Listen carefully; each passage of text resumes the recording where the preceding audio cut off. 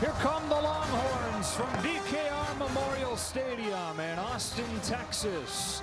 Welcoming in TCU for the Big 12 opener, and we welcome you to Fox College Football, sponsored by the all-new, totally remixed Volkswagen Jetta. Welcome inside. Joe Davis, Brady Quinn, Bruce Feldman joins us in a moment. Huge win in front of a record crowd here last week for Texas over USC, and so they're all fired up, rightfully so. But now they got TCU coming to town for the conference opener, and they have not been able to figure the Horned Frogs out. The biggest question everyone wants to know if you're a Texas Longhorns fan is Texas back? Well, today's game will go a long way in proving that, but they should feel optimistic about this matchup. This defense has been able to replicate what it did a year ago. Great on third down, great in stopping the run, and the offense has improved week after week. But this is a tough TCU defense, tough team. Yeah, as they showed against Ohio State last week, right? They had them, they let them off with the hook. But if you ask Gary Patterson if he had to choose between beating Ohio State or beating Texas, he'd choose to beat Texas. I think he knows if they win the Big 12 championship, there's a chance that they could very well play Ohio State again if they do their part in the college football playoff. They're that talented on a national stage. They showed off the high-powered offense and that stingy defense. What's been the reason? I mean, it's 4 consecutive wins for TCU, 5 of the 6 since they joined the conference against Texas. Let's go back to a year ago. When you check out that Texas-TCU game, 7 sacks, 12 tackles for loss. I mean, it's all about the pressure that Gary Patterson and his defense puts on you offensively. They're great early and downs, and they force you in third and long situations where all of a sudden he's got a blitz package for you, and he's going to hammer away and force turnovers and force mistakes. That's what Gary Patterson's known for. Should be a lot of fun today from Austin, Texas. We'll take it a break with our Progressive Insurance pre-kick flow as the Horned Frogs and Longhorns meet up. We're glad you're with us. Opening kick coming up.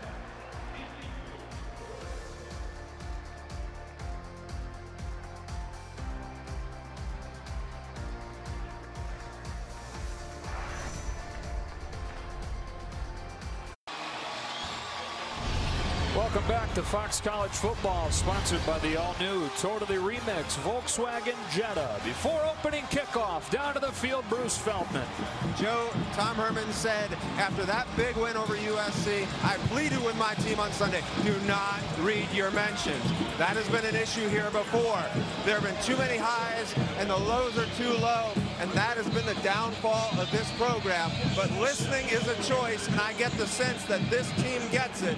Fifth-year senior Chris Nelson told us we didn't know how to take winning before. That's something this new staff has taught us, though. All right, Bruce, Texas won the toss, deferred to the second half, so Cavante Turpin and the Horned Frogs will get it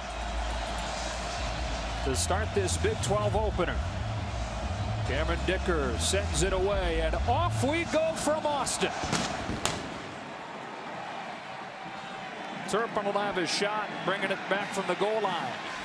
Cavante Turpin slips his way across the 25, and that's where TCU will begin its first possession of the day with a sophomore quarterback, Sean Robinson.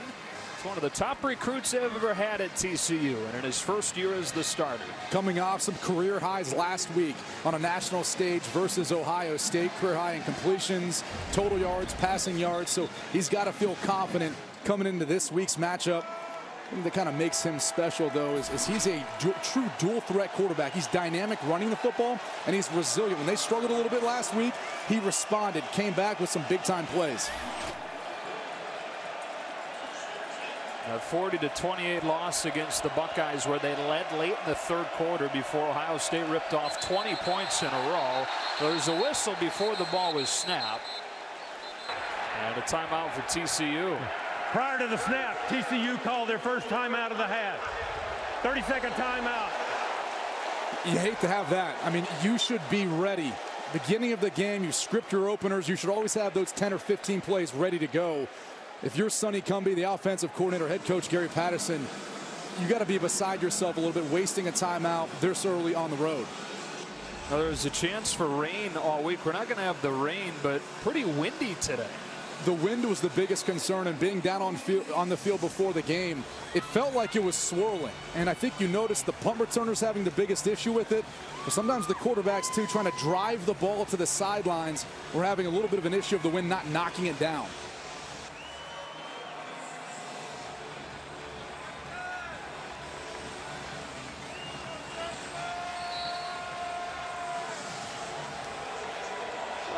ready for the first play.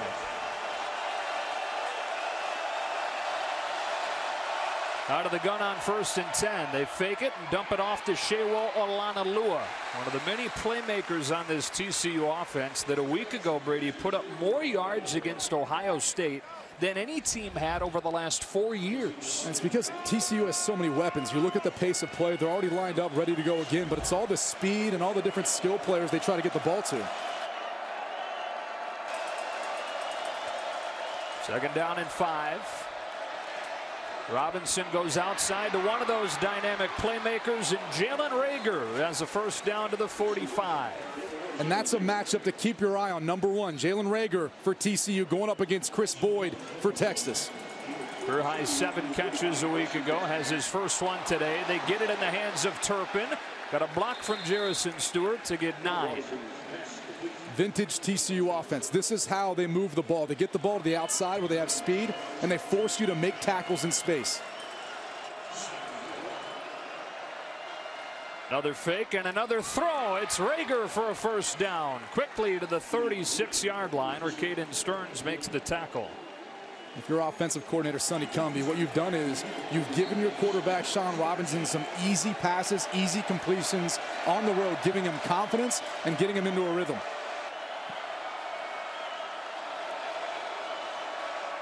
Four plays, 4 completions for Robinson. We'll swing this one to the freshman Tay Barber. Now Barber with a solid first down pickup. Gary Johnson with his first tackle. It'll be 2nd and 6. Johnson, a part of this Texas defense, been really good behind Todd Orlando. As Barber gets it for a couple of yards. Big time strides in the 2 seasons that Orlando's been the D coordinator. And this is the down that he really excels at. Typically he's got a blitz package. He likes to mix up the fronts, give you some different looks. But they've excelled getting off the field on 3rd down, and as teams creep down in the red zone, they've also been very stingy allowing touchdowns. 3rd down and 3.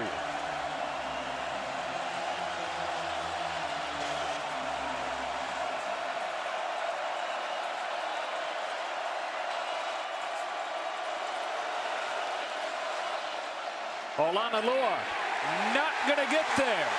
Hit at the line of scrimmage and dropped by the Big 12 Player of the Week, Gary Johnson, setting up an early 4th and short.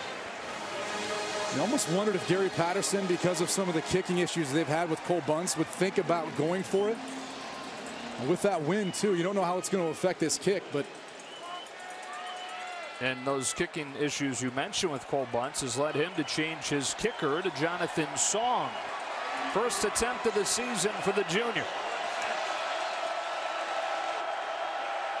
Not an easy one. This would be a career long. It is right down the middle to open the scoring. Jonathan Song with a career high 46-yarder, and Texas's offense takes the field for the first time today after this.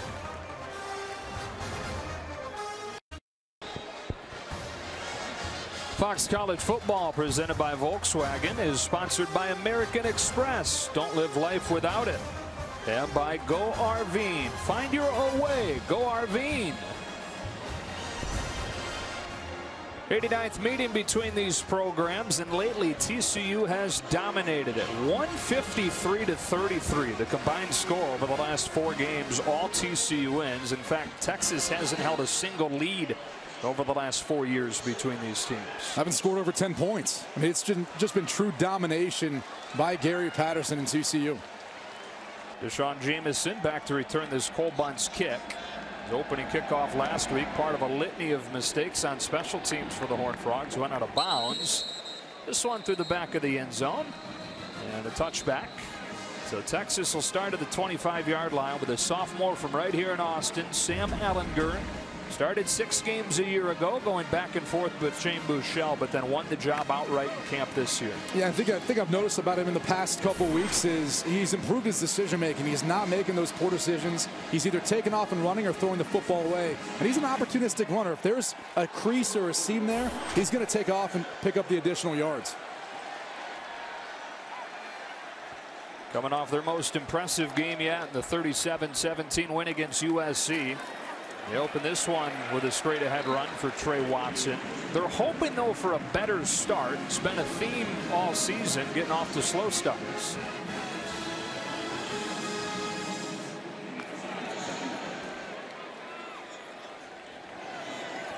I think it's the biggest thing too, to carry over some of the confidence from that win versus USC a week ago, is a fast start. Yeah, they're down 14-3 in that game before scoring the final 34 points. Ellinger wants one-on-one. He's got a man. He drops it into Colin Johnson. Inside the 30. 45 yards over the top of Ridwan Issahaku. Well, and that's the matchup you're going to take every time. Issahaku, a safety out on Colin Johnson, the big 6'6", big-time playmaker wide receiver for Texas.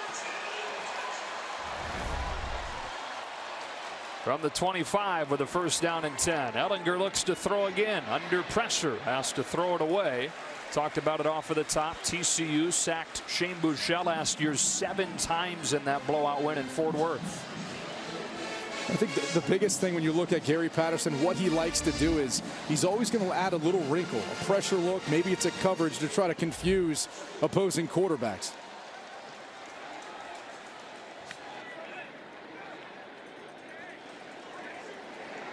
Always one of the best defenses in the Big 12. They've held every opponent over the last 2 years below their scoring average, including Ohio State last week. On 2nd and 10, here's an option play. Ellinger contacted in the backfield and driven down by Corey Bethley. And it's 3rd and long. And going back to the conversation about Gary Patterson, you know, he really hones in on your tendencies. I mean, one thing watching Texas on film is watch the alignment of the running backs. Sometimes they set back a little bit deeper, not so much in the pistol behind the quarterback, but offset. When they're right next to him, standing even, typically a pass play. If they're back 1.5 yards or more, typically a run play. 3rd down and 12, predictable as it is. This is where Ellinger really excelled last week. 3rd down opportunities. Time to scan the field. Comes underneath, and Jeff Gladney promptly bangs down Trey Watson. It's 4th down at the 25. You talk about prevent defense. What does that mean? Only a 3-man rush. TCU only rushed 2 that time. I mean, that's how much they're keyed in on kind of what Sam Ellinger likes to do. Typically on 3rd and long like that, he's taken off the past couple weeks and picked up additional yards. They had 2 spies out there waiting for him. Here's your guy, Brady. Oh, Dicker the kicker. The man. He's been solid. 3 for 3 against the Trojans last week. Throughout the first 2 weeks of his college career without an attempt. This one hooks wide. Well, TCU hits a 46-yarder on its first drive, but Dicker with his first miss is a Longhorn.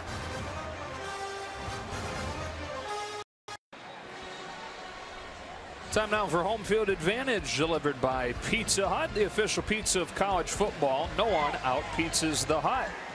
New thing this year, San Jacinto Boulevard becomes Bevo Boulevard on game days. 5 hours prior to kickoff, opens up. Big party to welcome in the Longhorns. Head coach Tom Herman trying to build off of that win against the Trojans last week and trying to start Big 12 play 1-0.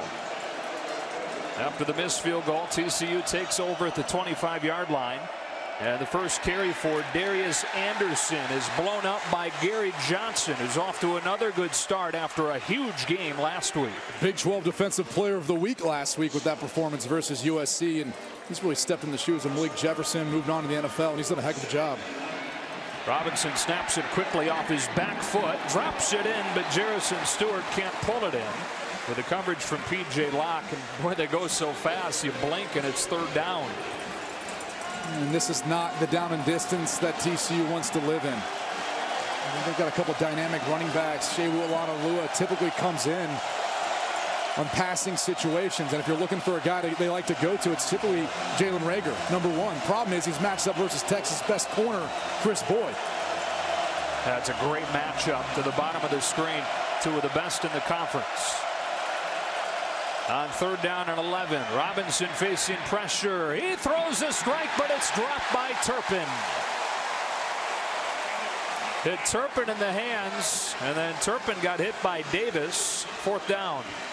Well thrown football on time, right where it needed to be. Working on the inside of Davis. Turpin's got to come down with this football. There really is no excuse there. These are the types of big plays that when you go through the history of this matchup, TCU's come up with these big plays. I mean, Turpin burst on the scene back in 2015 with 4 touchdown catches. Yeah. Andrew David will handle the punting this week and just barely gets it off. That's not performance related. Adam Nunez out with an injury. And his first punt at TCU is out of bounds at the 34. In a 3-0 game in Austin, Sam Ehlinger on the Longhorn offense back to the field after this.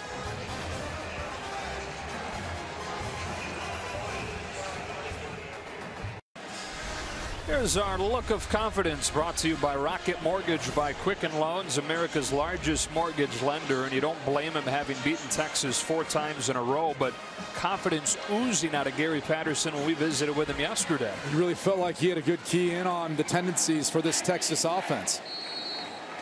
Work out of a pistol, trying to eliminate some of those tendencies here on first down. And I'll bring Watson near his side. For a first down run. And the Cal transfer Trey Watson for a gain of 1 with a stop from Alec Dunham and Juwan Johnson. 2nd and 9. We're back to the last drive. Colin Johnson with a big catch. Really 2 guys in the passing game. It's little Jordan Humphrey and Colin Johnson as we see Keontae Ingram coming into the game. Which is a noteworthy thing. True freshman that they have big hopes for. Missed last week with a knee injury and was a game time decision today.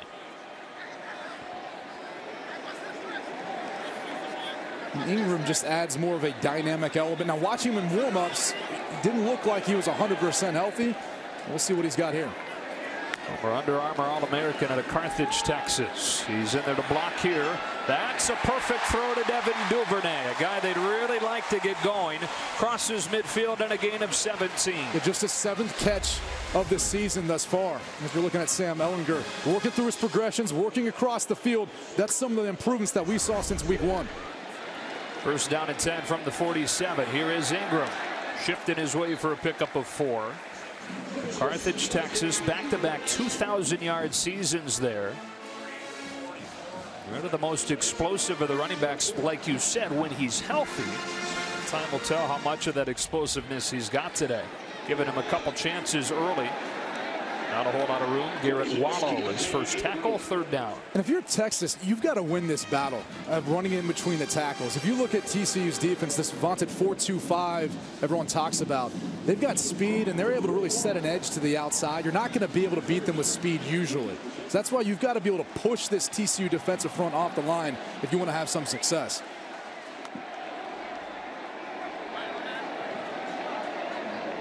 Third down and 4. Ehlinger trying to throw for it against just a 3-man rush. He overshoots Humphrey, who was open with the coverage from Rico Evans. Evans had stumbled. Ehlinger just misfired. 4th and 4. Well, here's the matchup right here. They're working on Rico Evans. That's a linebacker. You'll take that once a week, twice on Saturdays. And this is just a poorly thrown ball. Maybe a little push off there by Jordan Humphrey. 4th down and 4.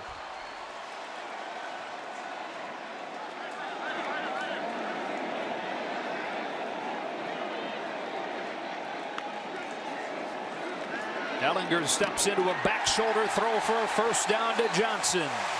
Colin Johnson against Jeff Gladden. 2nd catch of the day, keeps the drive going. Well, the ball was thrown behind, but because Colin Johnson's got that 6'6" frame, he's able to use his body to corral the football, secure the catch, and get the first down. So really hoping he can pick up his level of play and play at a consistently high level. That consistency, physicality, 2 words that always pop up with him.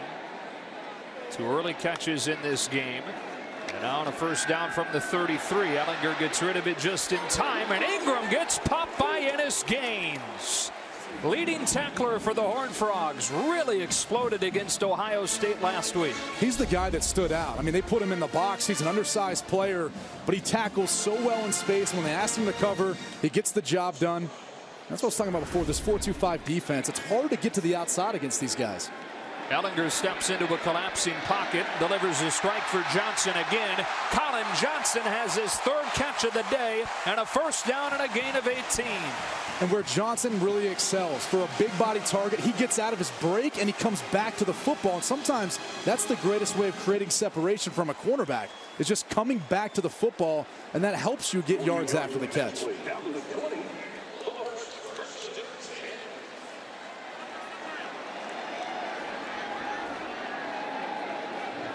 On first down, Humphrey in motion.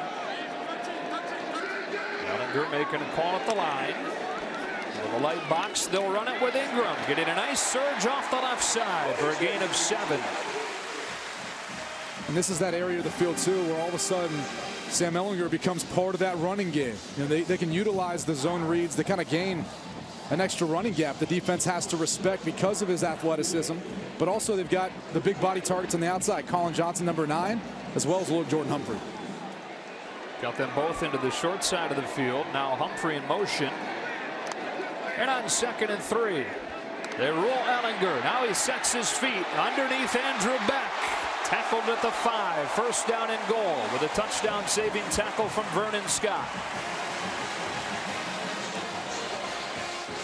Nice play designed by Tom Herman and his staff, trying to sneak back into the flat.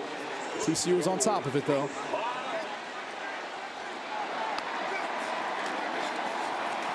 Watson. It'll be 2nd down. Rico Evans in there on the tackle. Texas has not been particularly good in the red zone this season. In fact, it's in the bottom 10 in the country, converting these trips into points. Talked about it off of the top. Slow starts in all 3 games. Missed a field goal on their first drive. Now they've got it 2nd and goal. On the 11th play of this drive.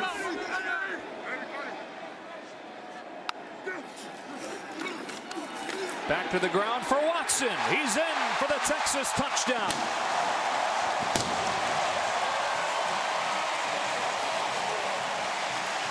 And for the first time in 5 years, Texas leads TCU.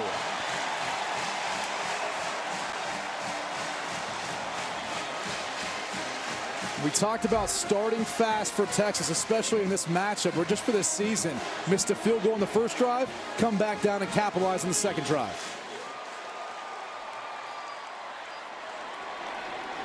Cameron Dicker adds the extra point. Texas have a 7-3 lead. Good response by the Longhorns after the missed field goal. And TCU back on offense after this.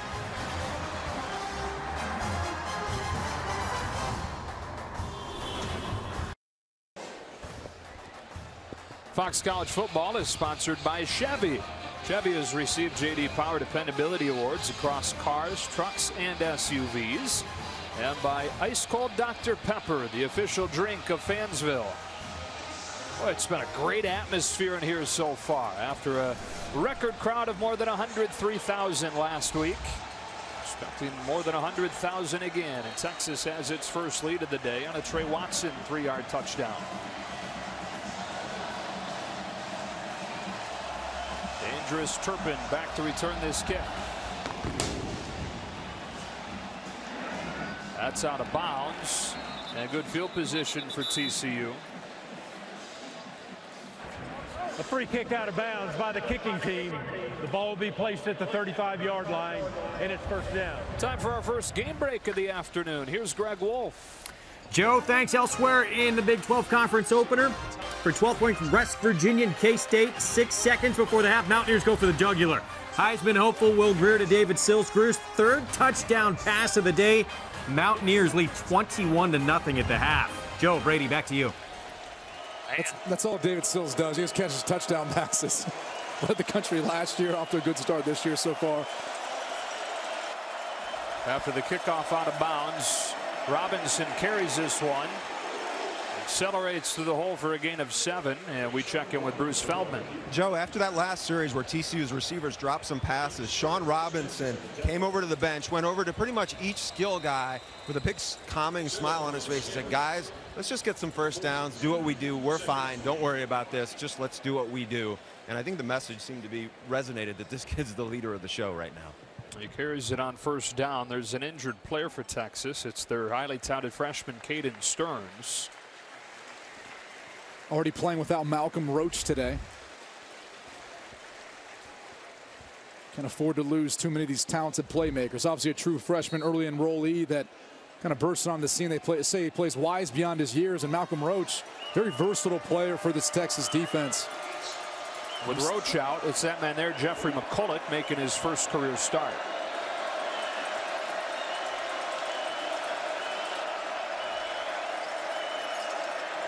On 2nd and 3, Olanalua has a first down. Shewa Olanalua, career high 14 carries against Ohio State last week, and at 6'3", 230, carries quite a load. He's every bit of 6'3", 230. This isn't one of those listings in their program where he's not that size. He's big. Facing pressure out of the secondary, beating it over the top with Rager. First down and goal for the Horned Frogs on a 50-yard gain. And this was a double move, and it's set up by design. Watch, as a little stutter and a little slant and go, and it gets Chris Boyd. He's an overly aggressive cornerback. You better believe Sonny Cumbie and his staff had this dialed up and were just waiting for the right opportunity. Big play machine, this offense, over the first 3 weeks. And a big one sets him at the doorstep. Down 7-3 late first quarter. 2 rushing TDs for Sean Robinson have both come in the red zone. He's a part of this TCU running game. Olanalua. Anthony Wheeler there along with Johnson. Gerald Wilbon as well. 2nd and goal. An offensive line for TCU that saw 4 players go to the NFL level. They've actually been rotating some guys in today. Trey Elliott right now playing left guard. Cordell Iwagwu went off the field in the last series. Gary Patterson reassured us that even though we rotate guys in, they've all got experience. We all feel confident in their ability to execute. They've been a pleasant surprise with all those NFL departures. Trying to lead the way for Robinson, who won't get away from McCullough. He lost a bunch, and the junior out of Houston making his first start puts his first stamp on this one. Well, it starts off with Austin Myers. He gets beat, and once he gets beat, now the Texas defense is able to set an edge. McCulloch is there. Looked like there's a chance he grabbed Robinson's face mask on the way down. So far, McCulloch stepping up into the shoes of Malcolm Roach.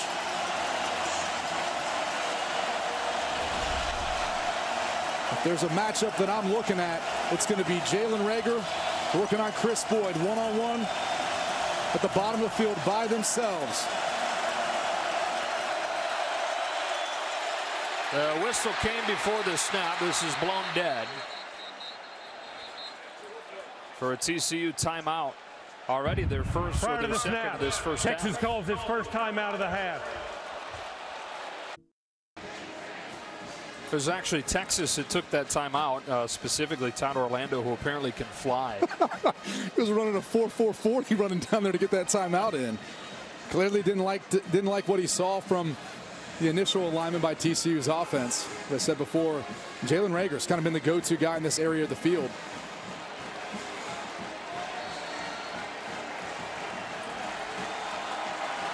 Well, they had it 1st and goal inside the 5, but with a negative play, 3rd and goal from the 11. And a similar matchup to the bottom, but an extra DB over the top. And a false start. A false start by number 56 of the offense. It's a 5-yard penalty, and it's still 3rd down. And that's Austin Myers. We talked about him a moment ago, not being able to, contain McCulloch, but he's been rotating in with Anthony McKinney at that left tackle spot. You got to wonder, having to rotate like that, if it messes up your chemistry a little bit as an offensive line.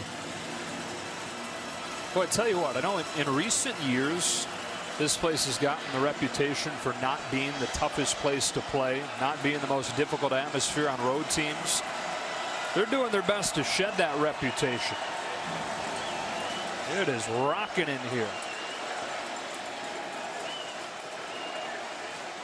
Well, at this point, too, I mean, there's a couple ways of looking at it. Correction. Offside. Number 44 of the defense.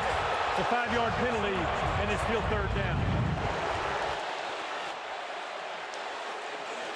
And that's Brecken Hager.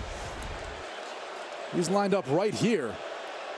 So you can see why maybe Austin Myers was a little bit jumpy. Guy's got a little extra step on him. Tough to tell from there. Well, it changes things quite a bit. 3rd and goal from the 6 instead. Robinson floating it for Rager, who's got all kinds of room, but a recovery from Boyd to knock it away.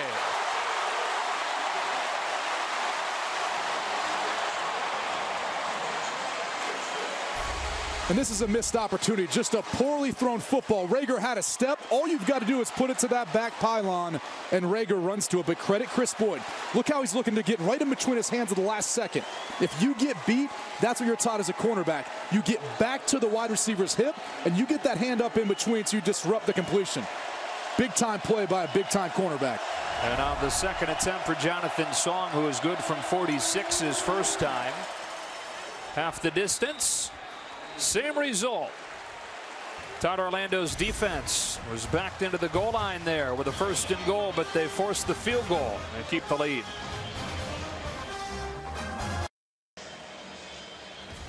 Great slate of NFL action coming up tomorrow. 49ers trying to slow Patrick Mahomes. The Chiefs off to that 2-0 start. And then on America's Game of the Week, it's the Cowboys and the 0-2 Seahawks. I don't know how many people saw that coming. That Legion of Boom is really no longer there.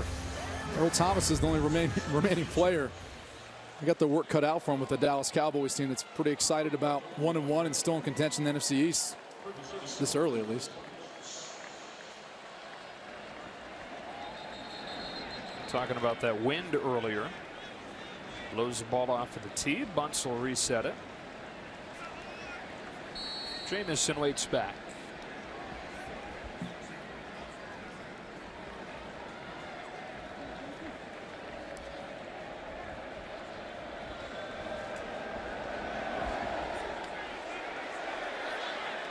And a short kick taken to the 10. Return to the 20 by Kyle Porter. That's where Texas will begin after this game break with Greg Wolf. Joe, thanks. We'll go to Tuscaloosa. Nick Saban 12-0 all-time against his former assistants. Tua Tagovailoa finds Hale Hench's 6-yard touchdown, 4 total touchdowns for Tagovailoa. Saban to the Tide lead. Jimbo Fisher in Texas A&M 28-13 late 2nd quarter. Joe, Brady, back to you. As Tagovailoa threw an incompletion on 3rd down, he was perfect through this portion of the season. Just unbelievable. Early Heisman case for him. Texas starts at the 21-yard line. Ellinger hands it off to Trey Watson. A stop from Rico Evans. Going back to the kickoff, TCU kind of had like a pooch kick. And there's a new rule now where you can fair catch inside the 20 and get the ball to 25. Would have thought Kyle Porter would have maybe done that. By the way, Brady, Bruce Feldman letting us know that Keontae Ingram has walked under his own power back into the locker room. He was questionable coming into this game, having missed last week with a knee injury. So for now, it'll be just Watson and Daniel Young at running back. On 2nd down, Ellinger to the short side. Colin Johnson's been his favorite target so far. He's got enough for a 1st down on his 4th catch already. And rightfully so. I mean, again, this young man has all the ability in the world. It's about just consistency, practice habits, all those sorts of things. And maybe this is an opportunity for a breakout game.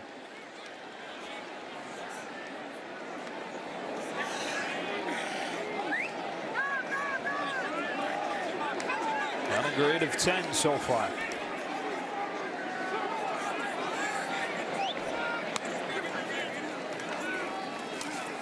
Pulls it and gets 3. Brady, you were pointing out before the ball was snapped, here comes a run. And if you know that that's coming, you know Gary Patterson knows it's coming. The tough part, though, is who's going to get the football. You know it's a run because of how far back Trey Watson sets. He wants to try to get his shoulders square to the line of scrimmage and get downhill, but you still have to account for Ellinger as well. So that's the difficulty of it. Even though you know it's coming, you still got to be able to stop it. through the quarter. Fun start here in the Big 12 opener. 89th meeting between Texas and TCU. On to the second in Austin.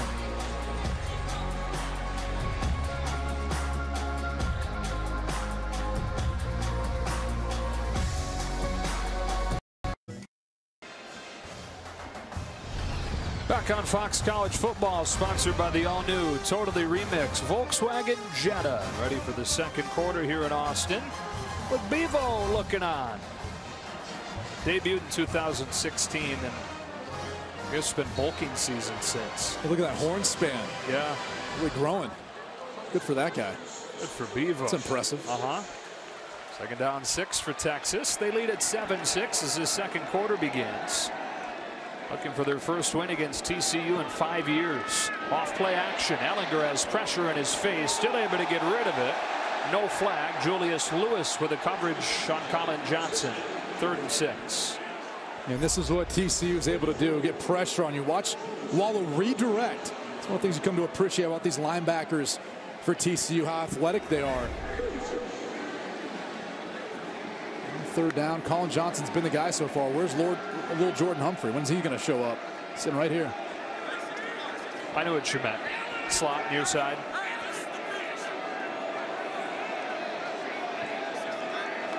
Humphrey and Johnson both to the near side of the screen. On 3rd and 6 against just a 4-man rush. It still gets home. Ellinger takes off and will not get it. Garrett Wallow with a tackle. And the punt team coming out. It was all started by Ben Banagou. 2nd in the Big 12 last year in sacks. Had a quiet start to this season, but I think it's because he's on the map now. Former Louisiana Monroe transfer. He's a force to be reckoned with. I think he's got a really bright future. Garrett Patterson just wants him to be a little more mean. A little more edge. A little edge, yeah. Chevsky to punt it. Cavante Turpin with a fair catch, and you breathe a sigh of relief anytime you see that when you're the punting team. TCU back on offense. Darius Anderson, huge week last week. Couple big games against Texas in his career, trying to get things charged up this afternoon.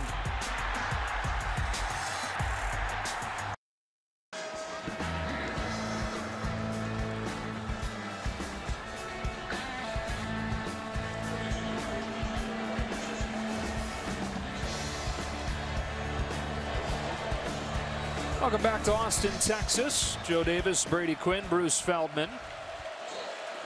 Horned Frogs back on offense, down 7-6 here early stages of the second quarter. Sean Robinson steps up, zips one incomplete, and buried into the dirt as he got hit as he let it go by Gerald Wilbon. And they brought in extra bodies to help out with protection. But watch big number 94. And they slant the line right at the snap of the football. So it makes it hard for those offensive linemen. They've got to deal with a moving target.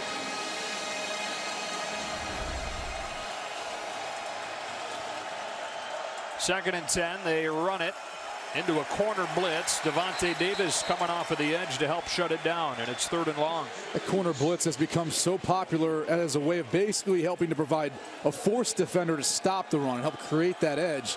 But so far in this game, neither team has really been able to convert on 3rd down, and it's in part because they keep putting themselves in 3rd and long.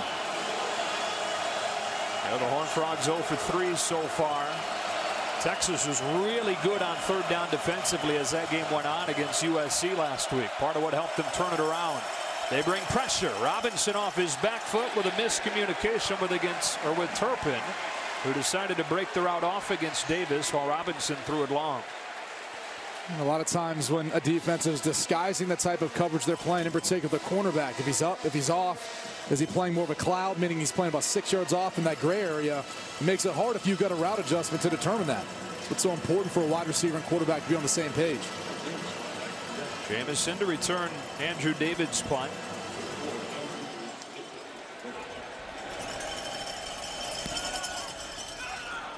Short one. Special teams problems for the Horned Frogs continue. He doesn't even get it to midfield. It's just a 26-yard punt for David.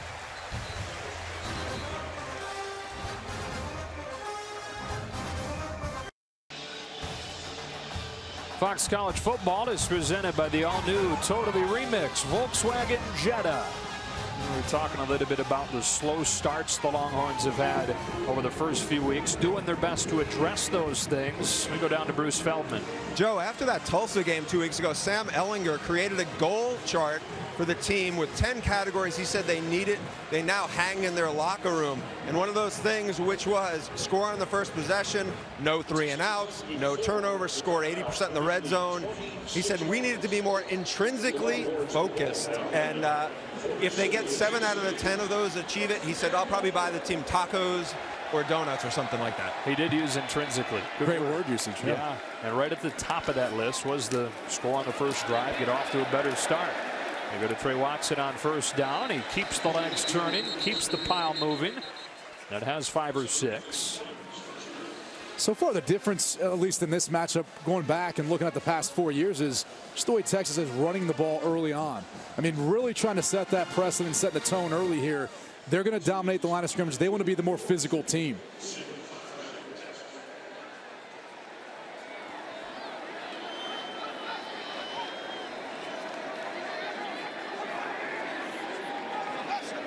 They motion Watson out, so an empty set on second down. Quarterback draw. Ehlinger almost broke it. Does have enough for a first down. Behind that offensive line you're talking about that a year ago dealt with so many injuries. Another key injury to open this year was Zach Shackelford, the center, leaving. And the trickle-down effect of that is Elijah Rodriguez has moved to center. Derek Kerstetter has moved to guard. And a right tackle, Samuel Cosme, has entered the lineup. I like Cosme. I mean, this young man, he's a redshirt freshman at right tackle. He's got a bright future. Very athletic. Kind of mean, as Herb Hand, their offensive line coach at Texas, talks about him. The Shackelford you saw on the sideline. Empty set again. Quarterback draw again. Ehlinger fighting for close to a first down. This is a big fella, 6'3", 235 pounds. He's got enough for a Texas first down. You know, when he runs the football, he has flashes of kind of Tim Tebow as far as his running style. You know, not really going to try to be too elusive. He's just going to try to run you over and pick up those tough yards and get north and south. Yeah, I know Gary Patterson didn't mean it as a slight to Sam Ehlinger, but he called him this week a running back playing quarterback. I think Sam liked that. He didn't like it. No. Next question was kind of the response that was brought up to him. They're on the bubble screen. Freshman Joshua Moore for a gain of 5. Moore had his first career touchdown last week.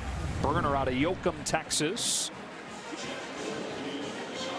Really sparked that onslaught that you saw against USC last week. 2nd and 5. Back to Moore in space.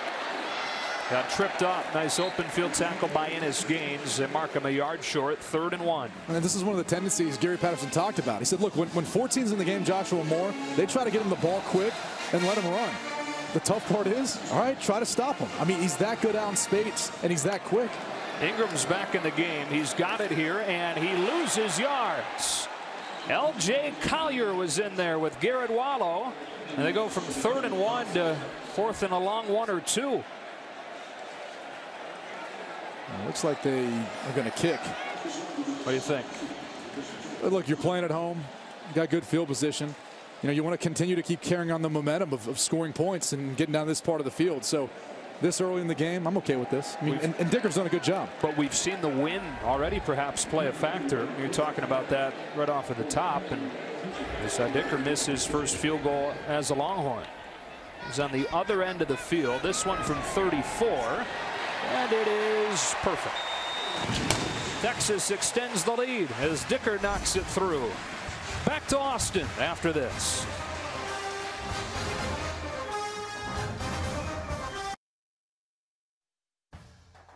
Coming your way on the State Farm halftime, would Texas A&M finally provide top-ranked Alabama with some competition? Urban Meyer makes his delayed 2018 debut for the Buckeyes, and 12th-ranked West Virginia opens up Big 12 play. Joe, Brady, we'll see you guys at the half. All right, Rob, looking forward to it. 10-6 here in Austin in the Big 12 opener between Texas and TCU.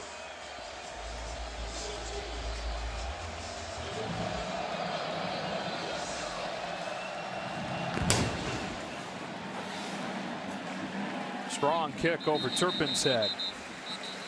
Let's take a look at our turbocharged players, rarely seen in slow motion. Sponsored by Volkswagen. Key receiver on each side, having good starts. Colin Johnson for Texas. Some big plays early on. That's pretty much what he's been so far this year for Texas. And Jalen Reagor, same thing. You look at him helping to get TCU down to the red zone, that portion of the field. They couldn't quite convert, but got a field goal out of it. Reagor, the Big 12 co-freshman of the year last year, had more touchdown catches than any other true freshman in the country. Another good start this season. Lined up to the top of the screen on first down from the 25. Quickly outside to Jalen Austin. Devontae Davis stymies him. He lost the ball, but they say that he stepped out of bounds before it came out.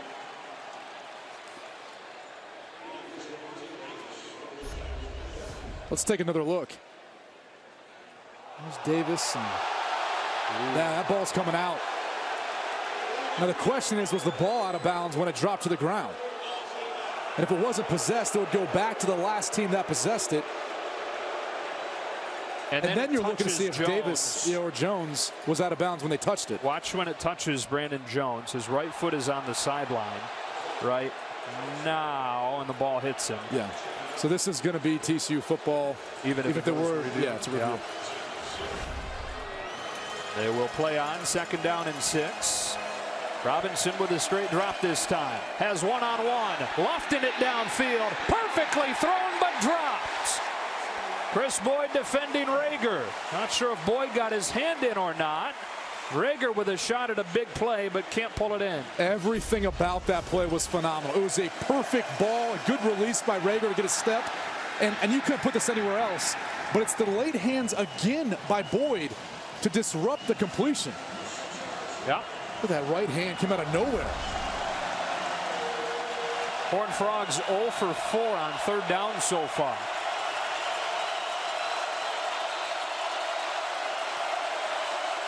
On 3rd and 6, pressure picked up. Robinson, eyes downfield, needs the 35, extends the ball. We'll see where they spot him. It looks like with just enough. This is something they want Sean Robinson to do more of. Yeah, offensive coordinator Sonny Cumbie talked about it. He said, we don't want him running all the time, but there are times when if he sees some daylight, he's that good of a runner. We want him to take off and be able to pick up first downs like this. Look out on the sideline, huh? Head on a swivel down there, buddy.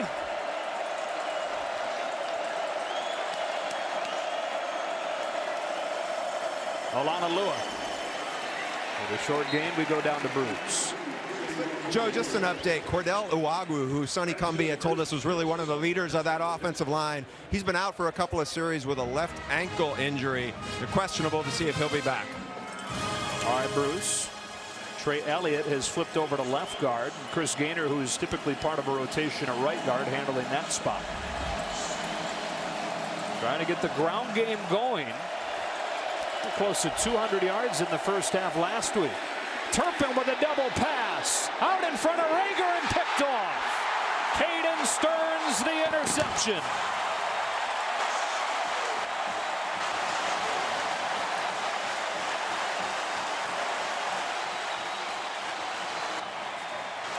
This is why they're so in love with this true freshman. His ability to not get his eyes caught anywhere else in the field. He starts right there, and he's going to move back to the middle with the motion. But he never gets fooled thinking that he needs to come up to help out. He sees it the entire way. Not necessarily a bad ball by Turpin. That's not something he's going to be accustomed to doing. Looking off a safety like that. Boy, if there's one thing that Stearns is reportedly not elite at, it's just simple foot speed. He covered a lot of ground to pick that ball off. A ton of ground, and that's what they're so high on him about, is his sideline to sideline ability. Maybe not the best early on right now in coverage, but when they put him back in the middle of the field, he does as good a job as anyone diagnosing pass routes. The previous play is under further review. And they're going to check to make sure you got a foot in bounds and maintain possession of the football.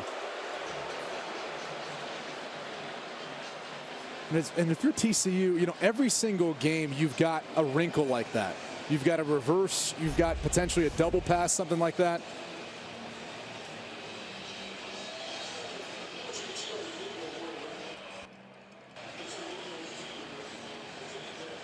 Let's take another look. Possession. I mean, that's good in the NFL.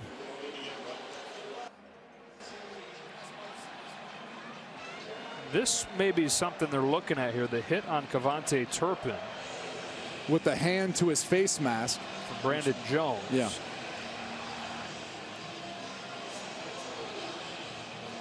So this would be a form of targeting in this case. And as they continue to take a look at this, we bring in our rules expert, Dean Blandino. Dean, hope your day's off to a good start. What are you seeing on this one? Yeah, two things. The interception, which looks good, control, like you said, looks like he got both feet down. But then the hit on the passer, defender leaves his feet. Looks like there's a launch and there's forcible contact to the head neck. I think they're looking at this for potential targeting. And remember, Brandon Jones, who's the player we're talking about here, he's one of those safeties. But B.J. Foster for Texas got called for targeting last week in the second half. That's why he's not rotating in so far today, because he's going to miss the first half of today's game. There are two different variations of targeting. 9-1-3 using the After crowd. further review, 9-1-4. there is no foul for targeting. The ball was intercepted. It's first down. 9-1-4 is when you go to the head or neck of a defenseless player with the indicator like Dean mentioned, but they don't see enough on replay to add that on, and so the call and the interception stand. Texas takes over at its own 38, leading 10-6 midway through this first quarter. And Sam Ehlinger, who was below 50% in a well-played game last week, maybe a little bit deceiving those numbers, had some drops. Point is, he's off to a very efficient start in this one at 10 of 13.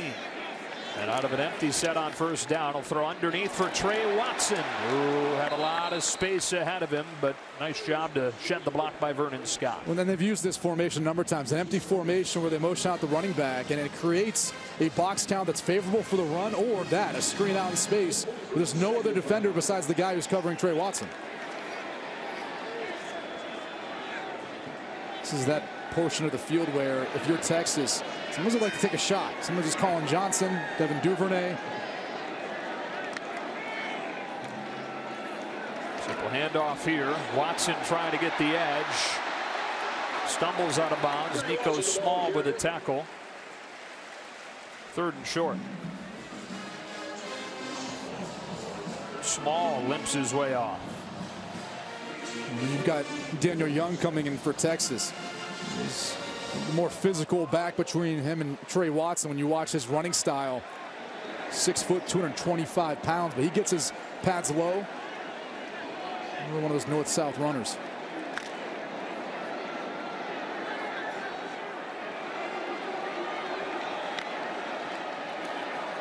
First carry of the day for him, and it gets shut down by Wallow. Oh, you talked about how big and strong Young is. Wallow, who's a converted safety, stuck his nose in there and slammed him short. It's 4th and 1. We talk about a guy replacing big shoes. I mean, Trevon Howard from a year ago. He was a tackling machine for TCU. Very similar. Former safety, moves the linebacker, has the athleticism to make those sorts of plays. How about this? Offense staying on the field with a 4th down and 1. And this is where Sam Ehlinger really gets involved in the running game. Duck his hands underneath center. Instead, they flip it outside, and I don't think they got it. Flipped it to Young, who might have lost a yard, with Rico Evans and Jeff Gladney. And Texas turns it over on downs in its own end. Well, again, don't like the play call. One to the short side of the field. If you want to have some sort of pitch play to the outside, at least give the runner more space to work with. So TCU is going to have fantastic field position when you come back.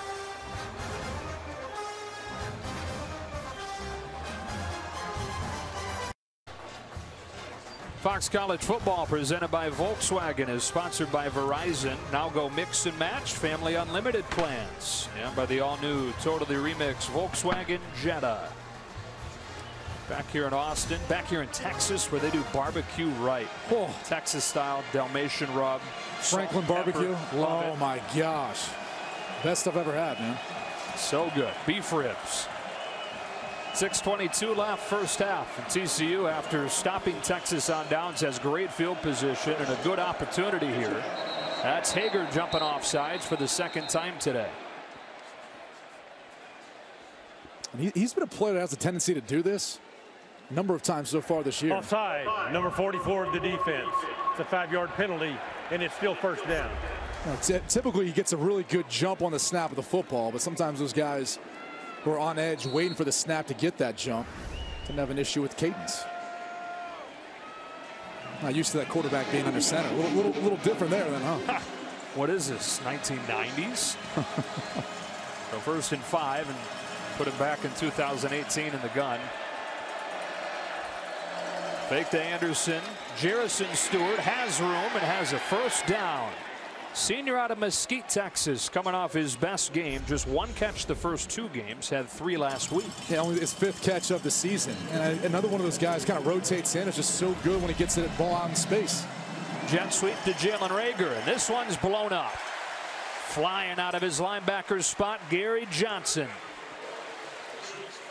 We talked about Texas trying to run the football between the tackles. Kind of surprised TCU hasn't wanted to do that a little bit more, only because their offensive line's pretty well so far this season. They've got a lot of size, they've got a lot of physicality.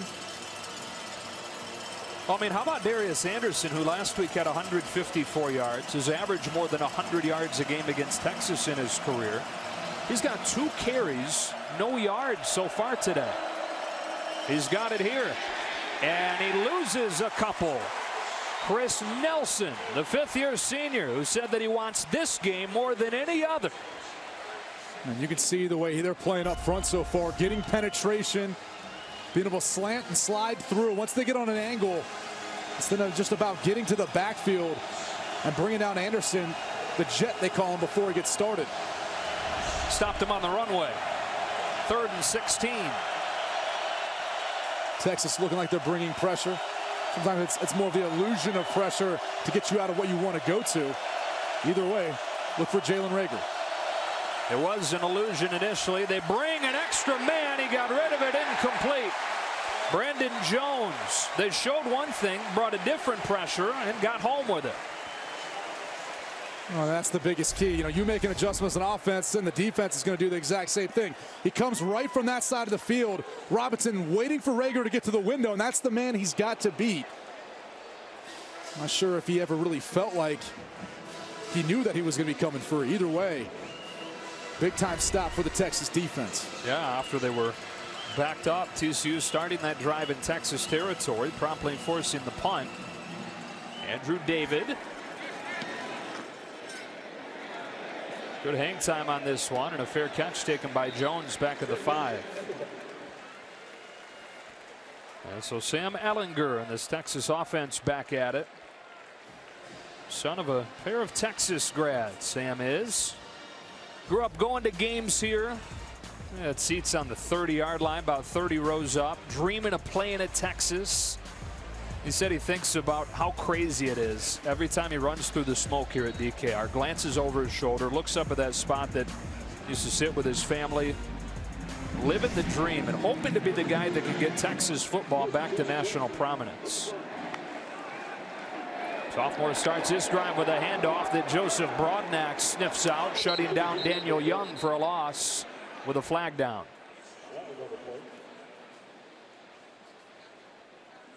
Broadnax, a part of that defensive front for TCU, is missing Blaylock, probably their best defensive lineman, maybe their best defensive player. He was injured before the season started.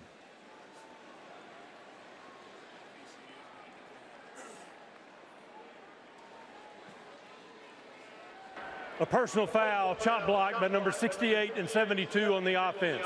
The penalty is declined. It's 2nd down. That's the center, Elijah Rodriguez, and the right guard, Derek Kirkstetter, and what that means is you can't engage both high and low at the same time on a defensive player. That's illegal. And bad memories from last week being backed into this end zone for Texas. Got away with what? Very close to a safety. Some people would have called it a safety. Garrett Wallow shot out of a cannon to shut down Young. You can't say enough about how Garrett Wallow has played thus far today. Watch how fast he moves to the football. At the snap, diagnoses it, and as soon as the window opened, he's filling his run gap. And that's really what makes this defense for TCU so special. All these players can play so fast because they know their assignments. 3rd down and 12.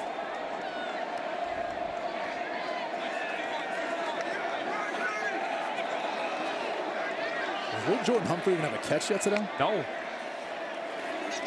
Ellinger. Safe play. Maybe a yard. Ty Summers, one of his first tackles of the afternoon. And a nice job by TCU's defense to deliver a 3-and-out and get the ball back to the offense with good field position again. Yeah, no, L.J. Humphrey, their leading receiver on the season. I don't think he's even been targeted maybe more than once. It's been all about Colin Johnson in the Texas passing game. And Abuchevsky to punt out of his own end zone. One tendency for Texas, they tend to punt to the side of Brandon Jones, number 19. So it allows you to maybe rush one side or at least set up a return. Flag down. Line drive punt, fair catch, Turpin.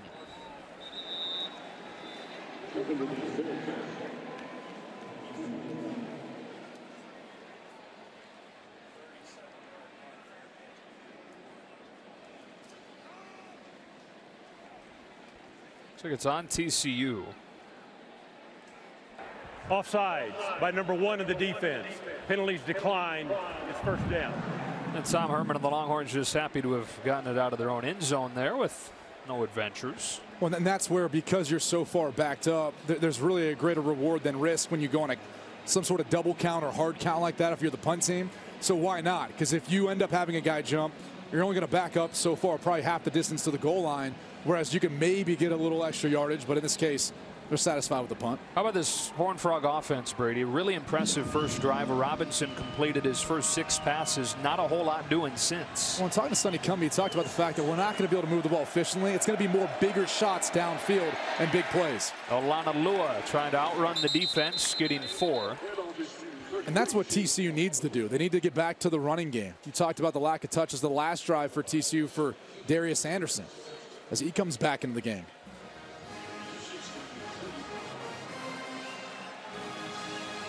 Team that put up 40 or put up 28 on Ohio State. Texas holding them to 6. A couple of field goals here in the first half.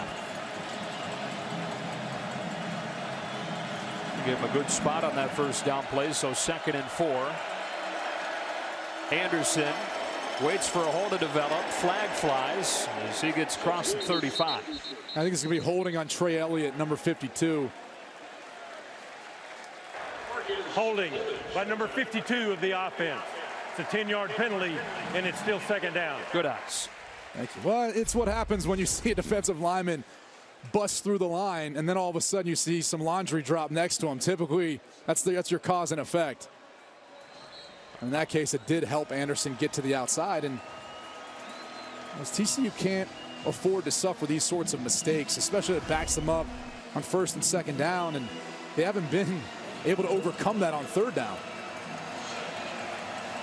Yeah, just 1 for 6 on 3rd down today, facing a lot of 3rd and longs.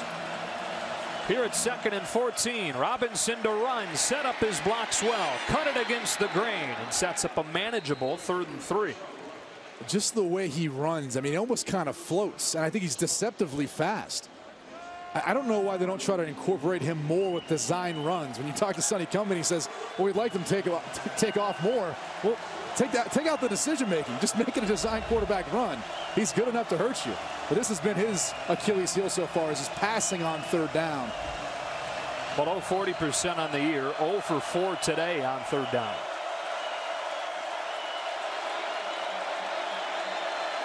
Option play. Robinson, they took the decision out of his hands. He took advantage. 1st down inside the 20. As Robinson gets 17 on 3rd and short. I mean, he's a big quarterback. He can take these hits. He's 6'2", 230 pounds. There's P.J. Locke who's going to take Shewu Olanalua, and then it's all Robinson and his vision. And look at the blocking downfield, too, by the TCU wide receivers. Got a key one from Jalen Reagor. Horned Frogs on the move. 1st down from the 17. Here's Reagor. He juggled and caught it and stumbled and got 6. 5 or 6. 2nd down inside of a minute. It's the cut block by Tay Barber, the true freshman. I mean, for starters, you love to see that of a true freshman, that sort of physical play. But 2, it's legal. Remember, this year, rule change has to be within 5 yards of the line of scrimmage.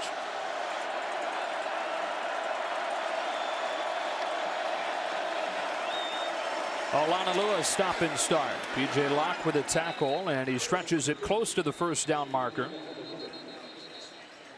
TCU takes a timeout. They've got one left. Back in 30 seconds.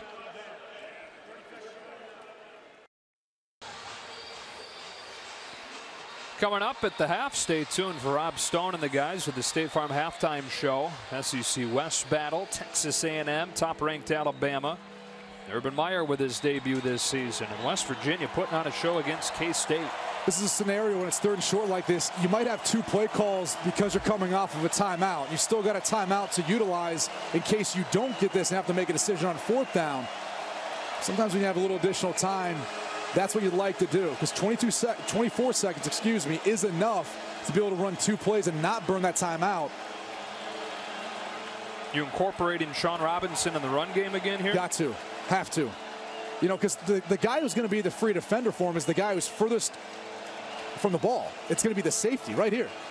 I mean, typically, that's why you like the quarterback run game, because you've got the numbers. As long as everyone executes and does their job, the guy furthest away has to be able to stop you on 3rd and inches. Before, yeah, you get less than a yard.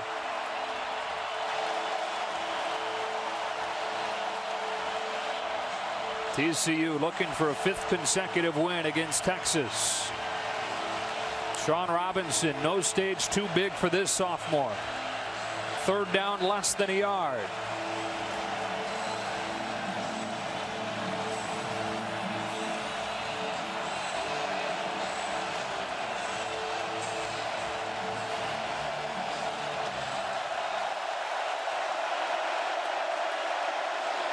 It is Robinson. He is inside the 1. And it's 1st down and goal for TCU. And right now, they're signaling to run. Looks like a clock play. No quarterback sneak. And doesn't look like he got it. 8 seconds. They'll use their final timeout with 5 seconds. We'll see if they adjust that. Gary Patterson's begging that they put a few seconds back on. Another quick break.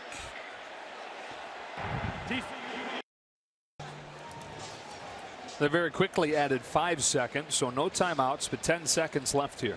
I'm surprised they didn't review that last play. I would have been curious to see if they would have looked for where his forward progress was, if he broke the play and all that stuff, but we're moving on. 10 seconds left, 2nd down. Here's what you got. Obviously, you're going to have to be throwing the football because you can't afford to take a sack or run the football and knock it in. Clock's running out. 10 seconds isn't enough. So I think you should maybe look at trying to get Sean Robinson to the outside, give him an opportunity in a run-pass kind of mode. And see, he's clearly short. The ball almost came out. Oh, and that's the other thing. I mean, there's a lot to review on that. But in this case, again, getting him to the outside, getting him moving, gives him the ability to run the football, potentially get it in that way, or throw the football, or throw it away. And that way you don't have to worry about taking a loss if you get pressure because you're outside the tackle box. One of the key moments in Texas's win against USC was slamming the door at the goal line. Looking for a stand here in the closing seconds of the first half. 2nd and goal from the 1.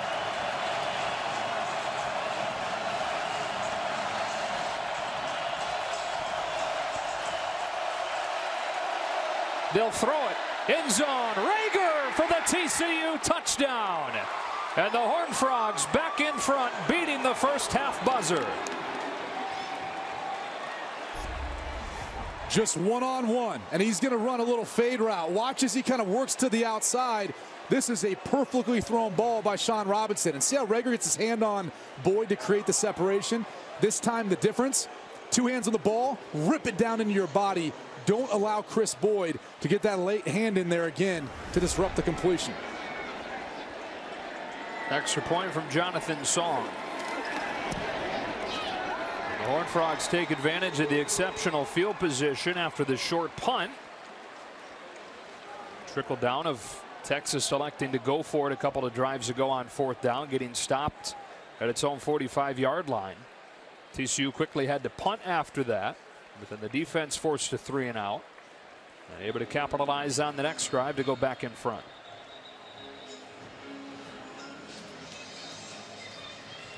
I think the thing that stands out the most is just the job that both of these defenses have done on 3rd down.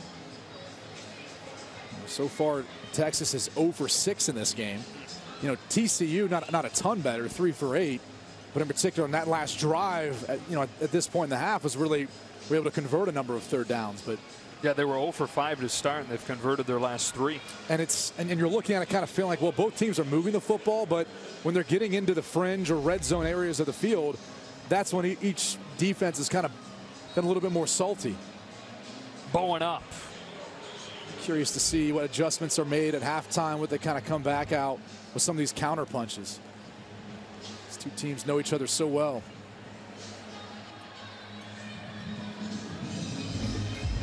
Well, Bunts with a squibber. Kate Brewer falls on it at the 27.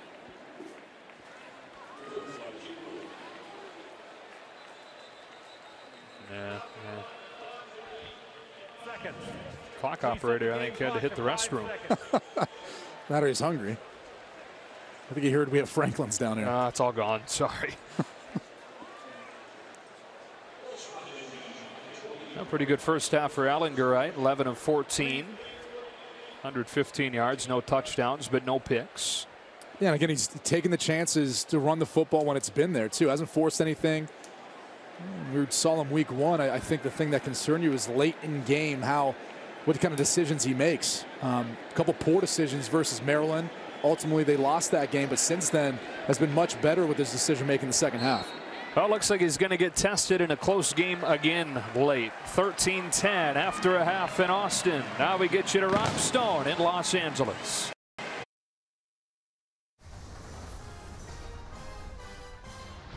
I've got that good feeling, kicking me out of my chair, dancing like I don't care. I've got that good feeling, shouting it out 'cause I can't contain it. I got to tell somebody, gotta tell somebody, gotta tell somebody. Welcome back to Fox College Football, sponsored by the all-new, totally remixed Volkswagen Jetta. 13-10 TCU trying to beat Texas for the 5th consecutive season as we get you ready to start half number 2. Joe Davis with Brady Quinn, Bruce Feldman again in a moment, and I know you were talking late in that first half about looking forward to the adjustments we were going to see coming out of the break. Yeah, really a couple big-time performers for each team on offense. Haven't really gotten going. Darius Anderson, we saw just a big game last week versus Ohio State. Only 3 carries for 2 yards, and LJ Humphrey. I mean, he's really been the leading wide receiver for this Texas offense. They haven't been able to find him. Only 1 target, 0 catches. Curious to see how they get those playmakers involved. What have you thought of the quarterback play so far? Both of them have done a good job of taking care of the football. That's going to be the biggest thing in a tight game.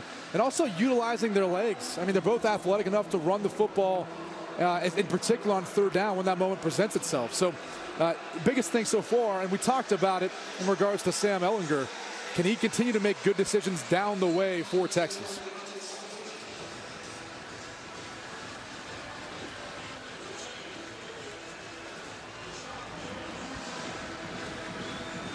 TCU will kick it off to open this second half. It'll be the Longhorns getting it. Texas trying to build off of last week's win against USC. Here in the Big 12 opener, the 89th meeting between these programs. Deshaun Jameson will bring it out of the end zone. And get Submarine crossing the 20. We go down to Bruce Feldman. Joe, it sounds like Brady was channeling Gary Patterson, because Patterson told me, he's like, we got to get after these guys in the quarterback run game. We got to do something to keep them honest. And that's going to be an emphasis. Now, for Tom Herman, he said, we were in this exact same spot last week against USC, and we took it to those guys. Now, we're playing a better team today. He said, but I've told him, if we play our best will be good enough. All right, Bruce, from the 24-yard line. Texas opens his second half with a pass play and a sack. It's the first of the season for Ben Banigou, the Big 12's preseason Defensive Player of the Year. And we take a look at the Geico first half stats. Very balanced, very even between these two teams. Yeah, even when you look at the play selection, too, both these teams trying to run the football and set the tone off of that. But, I mean, so far, very evenly matched game. The particular thing that stands out is third down. TCU got it going at the end of the first half. It's a loss of 8 on the first play of the second half for Texas. Ehlinger trying to get some of it back. Throws behind L.J. Humphrey with the coverage from Vernon Scott. 3rd and 18. Going to be hard to improve those third down numbers when you're sitting 3rd and 18. We talked about the adjustments. Well, they're bracketing L.J. Humphrey here. See, Evans on the inside. You get the safety, then ends up picking him up after a reroute. It's typical Gary Patterson defense. They're going to try to take away your 1 or 2 best options and make you go somewhere else. And Humphrey's still looking for his first catch of the day. Empty it out on 3rd and long, and against a 3-man rush, Ellinger still has to step up and get what he can. Not a good opening drive of the second half for Texas. Evans and Summers combined to bring Ellinger down in a 3-and-out. We talked about the goals that Sam Ellinger and the rest of the Texas offense set out for themselves. A fast start. That doesn't just mean at the beginning of the game. It also means coming out of halftime. When you get the ball and you make those adjustments, you got to have that script ready. You got to better be ready to execute and come out and deal with some of the adjustments from your opponent.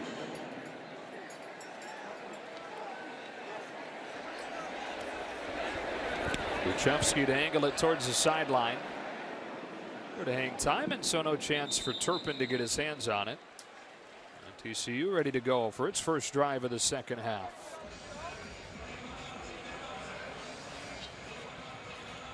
This offense, 511 yards against Ohio State last week. And in this one, it looked like they were due to duplicate those numbers on the first drive as he completed 6 of his first 6, but has cooled off since. I think you look at the scoring drives too. What else did you notice? Him getting involved in the running game. So keep that in the back of his mind when he sees some open green space. Sophomore from DeSoto High School here in Texas with a straight drop on first down. He pumps short and goes long, wanting Turpin in double coverage. Cavante Turpin adjusted and caught it, beating Devontae Davis and Caden Stearns for 40 yards. We saw it at the very beginning of the game, a slant and go to Jalen Reagor. Now we see it with Turpin working on Davis for the big gain. Pump short again, looking downfield, and an interception. Brandon Jones gift wrapped right into the numbers from Sean Robinson. Well, they were trying to work Jalen Reagor trailing Turpin up the sideline. Keep an eye on number 1. This is where he's trying to go with the football. See how they fake the screen?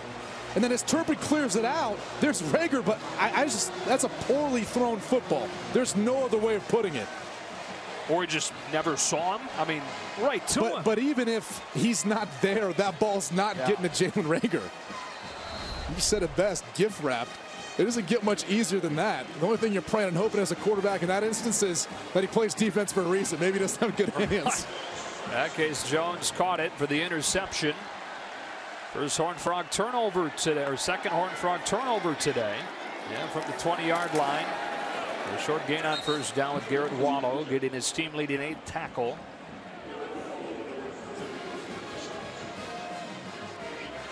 Boy, Robinson just never looks phased, though, does he? Again, that he's replacing Kenny Hill, now an assistant who's coaching him up there.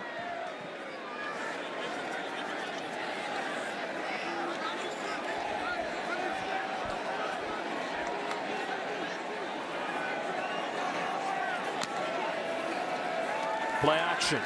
Free rusher. Ellinger chased by Banigou. Heaves it out of bounds, and it's 3rd and long again. You know, the way that play ended, people are going to think that, you know, Banigou had a little extra onto it, but it almost looked like Sam Ellinger kind of twisted him and threw him away. But you know, Banigou gets up to the upside. I mean, you can't put a tight end on him, put Andrew Beck, and expect him to be able to do the job. This looks a little late. And it looked like Banigou was almost trying to hold on, though, to help keep him up.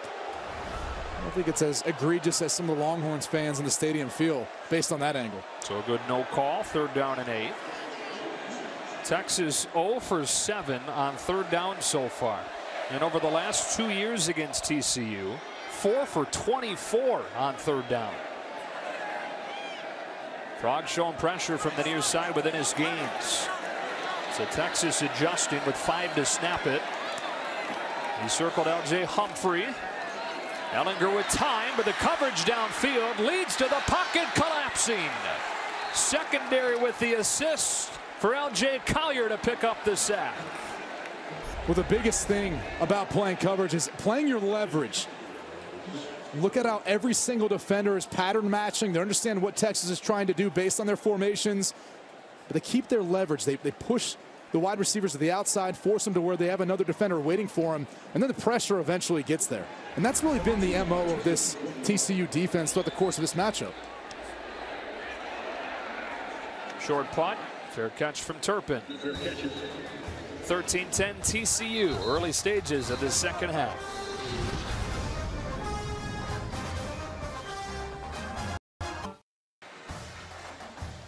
Fox College Football is sponsored by Jeep. Get a great deal at the Jeep Adventure Days event. And by Wendy's, the official hamburger of NCAA football. Back in Austin, Darius Anderson, 2 huge games against Texas through his career, and coming off a big game last week. He's only carried it 3 times today, -2 yards total. And I think TCU is going to make a concentrated effort to get him the football more. It's not just running, maybe in the screen game as well. Had a TCU record 93-yard touchdown against Ohio State last week. Horn showing pressure. The other thing is, when you're loading up the box to stop the run, you have no other choice than to throw the football. That's part of it, too, when Anderson's in. He's got it on first down with a bit of a hold off the right side. Anthony Wheeler stops him. Anderson really broke onto the scene and started to earn that Jet nickname against these Longhorns as a freshman when he had a 70-yard touchdown. Was recruited by Texas. A big get for TCU. Junior from Richmond, Texas.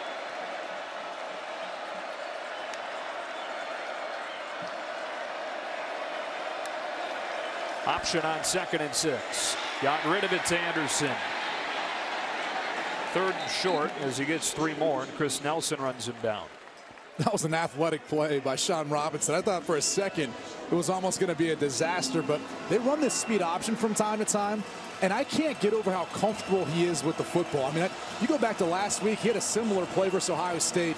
He held onto that football so long, I thought at some point that ball was just going to pop out and an Ohio State defender was going to end up with it. 6'2", 230, but like you said, kind of glides when he moves. 3rd and 3. Bigger back, Olaoluwa's in. And again with a loaded box, they'll throw it. Pump short, double move, works again. First down as Turpin hangs on despite the blow from Jones. Once again, they go back to the double move. This worked earlier in the last drive. Texas Longhorns just biting on it. Vontae Davis had his feet in cement there after that first move. Olaoluwa gets 6 yards. And how about Turpin at 5'9", 157 hanging on? Well, how about maybe potentially being targeting call, right? He's in the process of making a catch. He's defenseless, and that hit looked like it was initiated above the shoulders to the neck and head area. 2nd and 4. Back to Olaoluwa. Bounce into the outside and ridden down by Chris Boyd. And remember, Texas will get back B.J. Foster, their true freshman safety, who missed the first half due to a targeting call in last week's game. At some point, he'll show up. They're wearing 25 in burnt orange when he does. 3rd down and 2 for the Horned Frogs.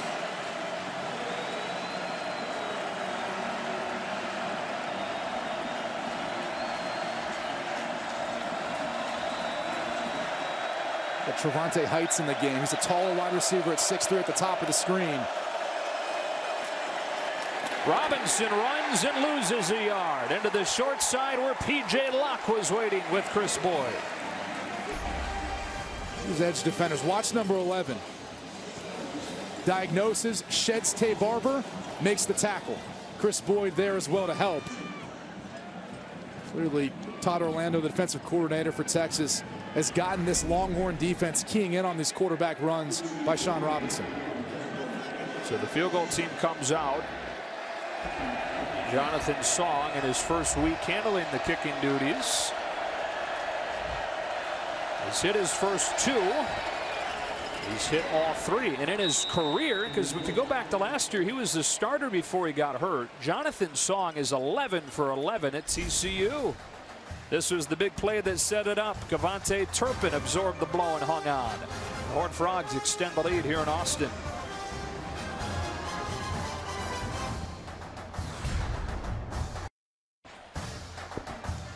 Fox College Football, presented by Volkswagen, is sponsored by NFL Sunday Ticket, only on DirecTV. I hope the TCU band members have good eyesight. Up in the nosebleeds. Yeah. You can't even see them from our booth. You actually got to almost squat down and look up. You do. Get the binoculars out. They're making some noise, though. Uh-huh. I'm told. I would imagine. I see the instruments. I heard them earlier in the game. Did you? Once. Okay. Deshaun Jameson back to receive this kick. Been a good game. Very evenly matched these two teams seem to be. 16-10. Jameson, gumption from the freshman. Out of his own end zone. There's a block in the back.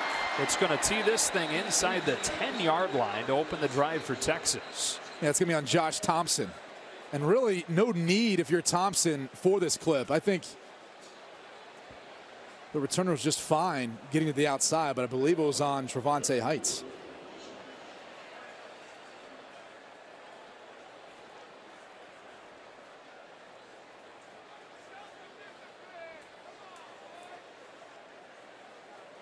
And that was probably the initial flag. It looks like there was another penalty at some point.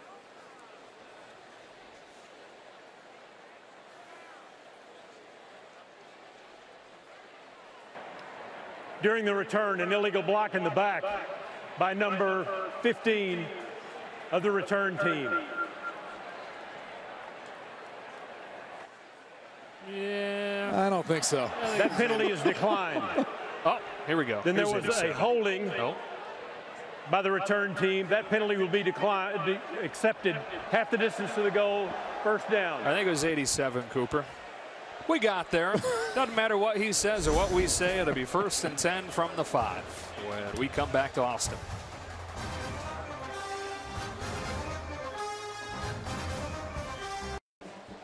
As Texas offense not a whole lot doing lately, getting ready to start this drive from their own 5-yard line. Before they do, we go down to Bruce. Scott's not our typical starter either. He's in for his Haku, but who's getting an update from somebody, it sounds like. he doesn't know the We're going down to Bruce and his friends. We'll check in again with him in a second. 1st and 10 from the 5.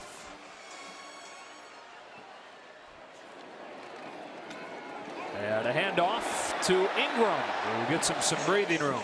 Bruce, have you stepped aside from your buddy? Can you give us a report now? Sorry about that, Joe. Nico Small, free safety. One of the smartest guys on Gary Patterson's defense. Hamstring injury, not expected back. Markel Simmons is stepping in for him right now. All right, here's Ingram again. With the first down, back-to-back carries, getting him out to the 20. He was questionable today with a knee injury. He went to the locker room with what the trainers told Bruce was a hip issue, but has come back and getting the first 2 touches here. They get first 3 touches. Cut down this time by Rico Evans. And it sounded like from talking with the coaching staff, his injury was a bone bruise and an MCL sprain, which is exactly what Aaron Rodgers was dealing with the Green Bay Packers. So as long as there's no concern about injuring it worse, it really comes down to pain tolerance. And I'm sure that's something that he's trying to play through and deal with right now.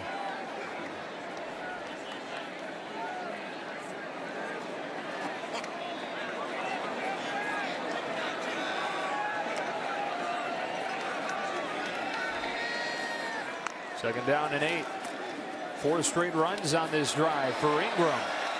Finishes forward for another Texas first down. Look at the rushing attack for Texas in the first half. I thought they did a pretty good job helping to pave the way. Decent average, but sometimes that big offensive line starts to wear you down. We're down a defensive front that doesn't have a ton of depth for TCU. You mentioned the injury earlier to Ross Blacklock, who is your top interior lineman. Big one. The trickle down from that being felt, perhaps. During preseason camp, lost him for the year to an Achilles injury.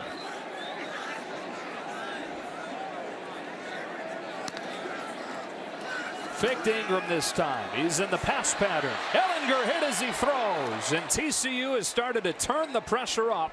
7 sacks against Texas a year ago, and they're starting to make Ellinger feel him here in the second. And it's stunts and games. Watch Ty Summers. He's going to keep working.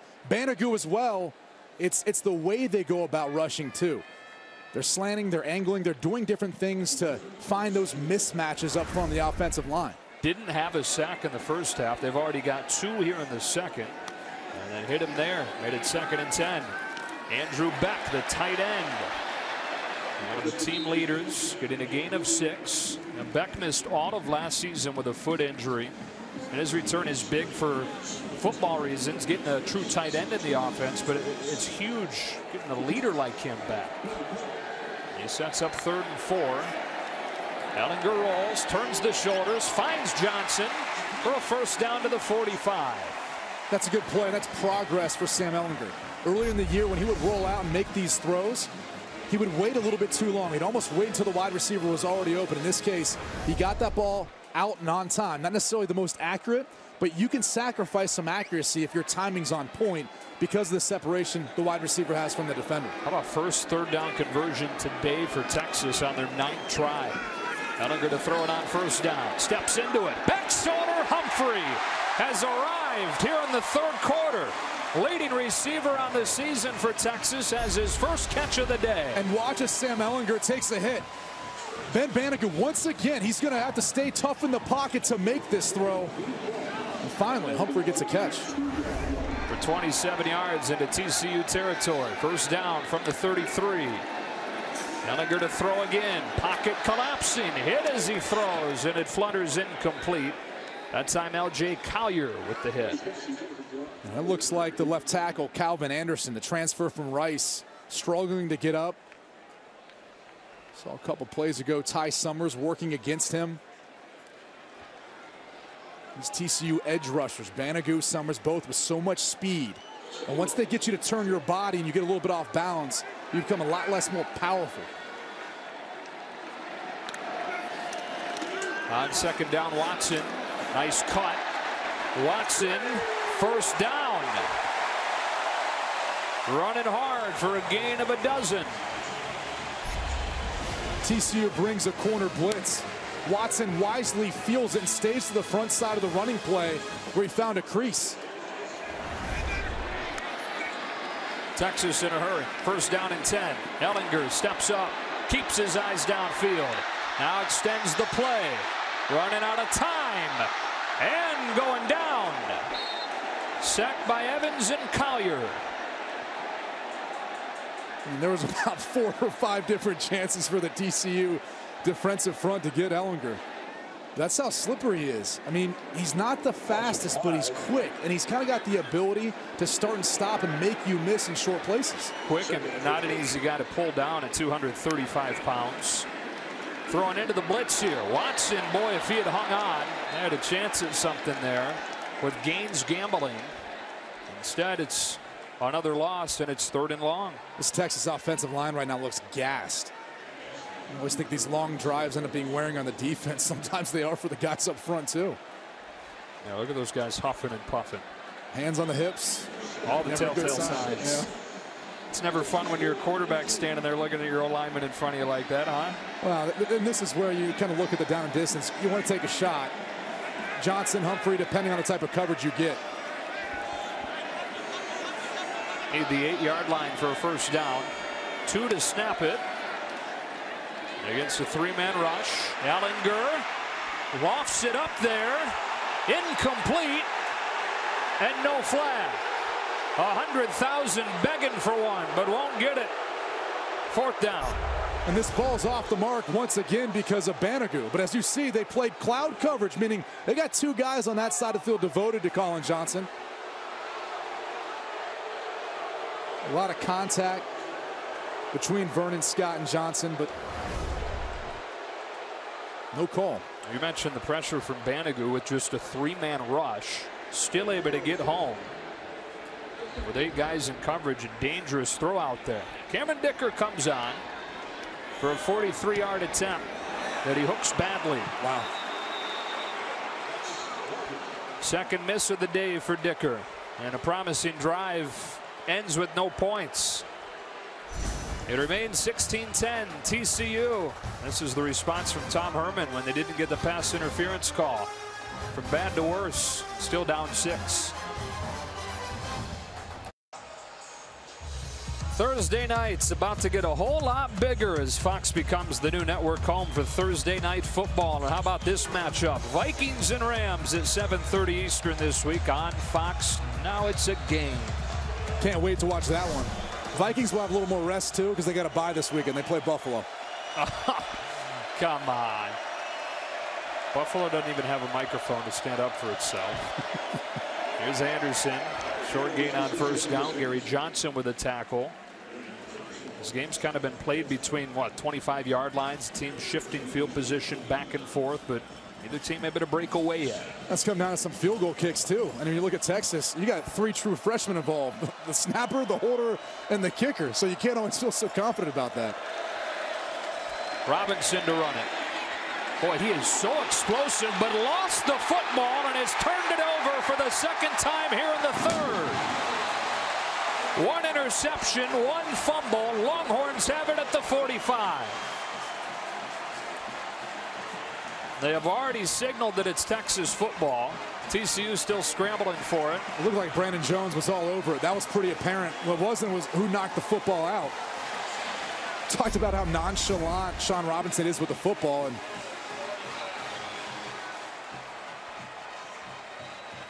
to take a look, it looks like it was Bimage. Yeah, Marquez Bimage pulled it out of there.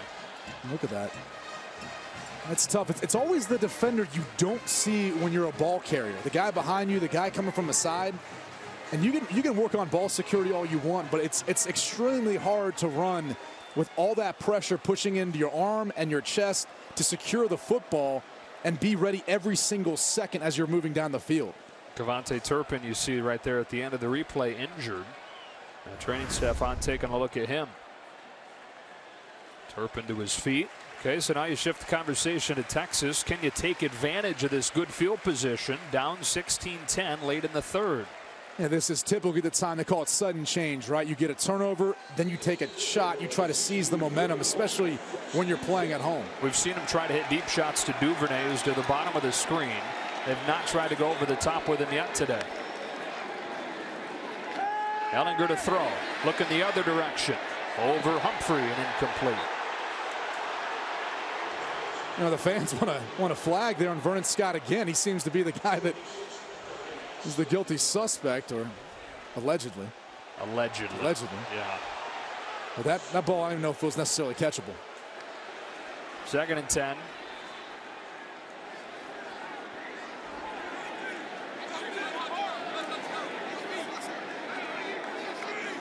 Looks like run with the running back alignment.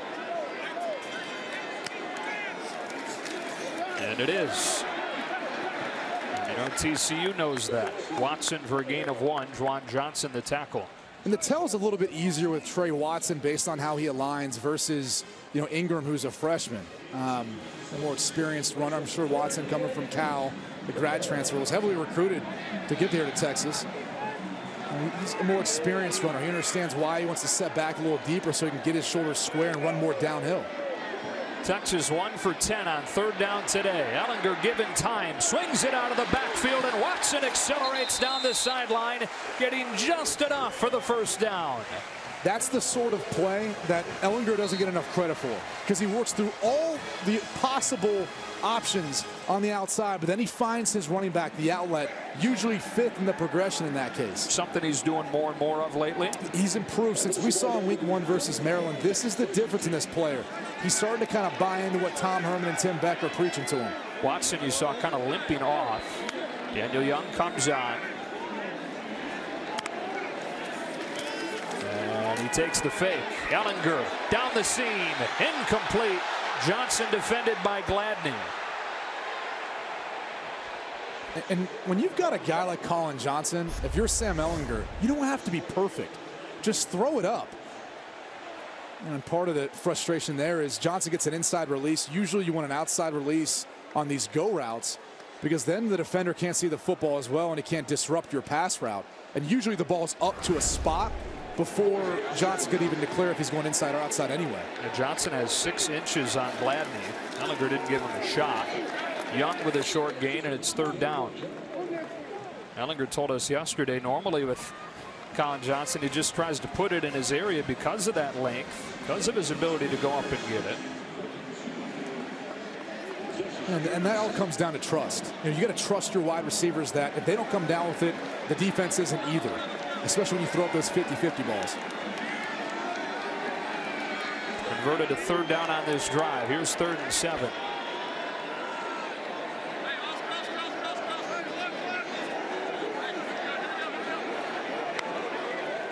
Only 3 rush. Ellinger with time. Confident throw for a first down. Second catch, L.J. Humphrey. Second third down conversion of this Texas drive. We talked with L.J. Humphrey and Sam Ellinger, and one of the things Sam said about L.J. is he just knows the soft spots of the coverage. Just has a good feel for where to be, especially on third down. Quickly back in the ball. Ellinger back to throw. Flags down as he takes off and slides. But all kinds of penalty flags.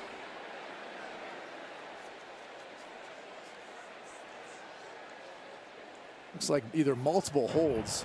Holding by number 66 of the offense. It's a 10-yard penalty, and it's still first down. Here, Kelvin Anderson. We talked about how gassed he looked on the last drive. Hands on the hips, dealing with those speed edge rushers for TCU.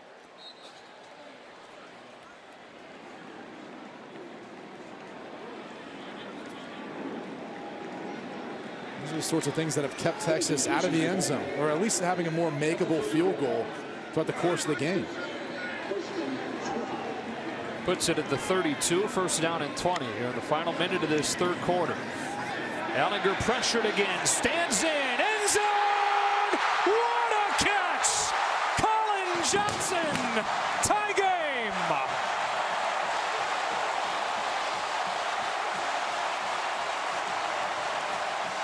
Well, let's confirm that he caught the football. 6'6", needed the full extension. And yes, indeed. What a throw. What a play. And this is what they've been waiting for from this young man. To have these sorts of splash plays, these sorts of momentum changes for the Texas Longhorns. Extra point from Dicker puts Texas back in front and brings 100,000 to life here at DKR. The junior out of San Jose with a highlight reel play. What a finish we got coming from Austin.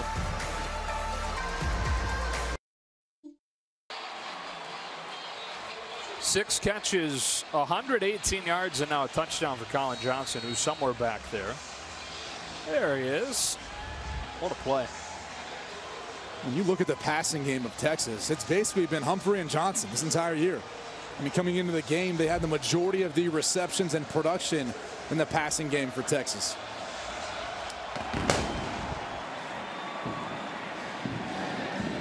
Pins that one in the end zone, keeping it away from Turpin. Let's look back at the touchdown. It's all about play design. So watch as we're going to have Humphrey then occupy the safety, and then you've got a post route by Johnson, and it's because of the inside route. It occupies the safety and then allows Johnson to gain leverage, and then he just utilizes his speed and then a well-thrown football by Ellinger for the touchdown. You did every bit of that 6'6" frame to extend to get it. And you got to love the presence of mind to not only get his arm underneath it, but then roll his body as he comes down to the ground to ensure that it was a catch.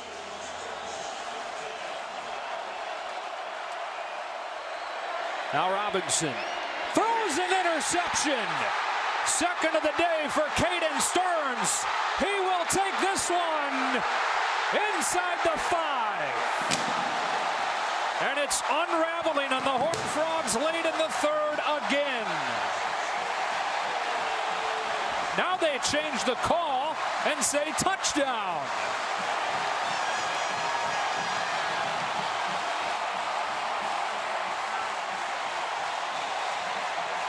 Well, this is going to be reviewed because it is now called a scoring play.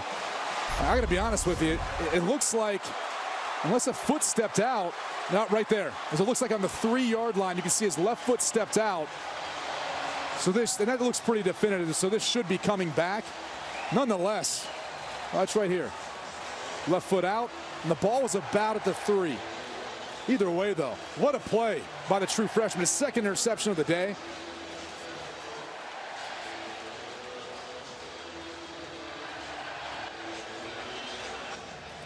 If you're Gary Patterson, you have to kind of be beside yourself. These are the sorts of mistakes that lost you a game last week versus Ohio State in the second half.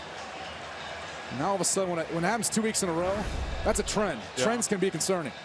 I remember they led Ohio State late in the third quarter before the Buckeyes ripped off 20 points in a row.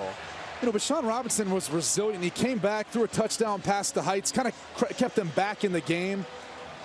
Some other plays later on that created more separation for Ohio State. But, I mean, that's going to be the task, especially as Texas is going to have the football knocking on the door to score another touchdown. Is, you know, you're not out of it. You have plenty of time left. But you have to find a way to mentally regroup.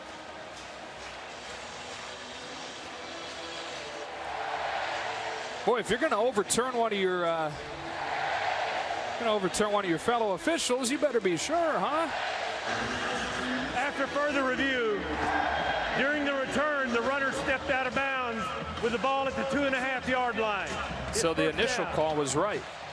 We look back at the interception, second of the day for Stearns. Yeah, and check out number 7, Caden Stearns. He's going to be looking at the eyes the entire time.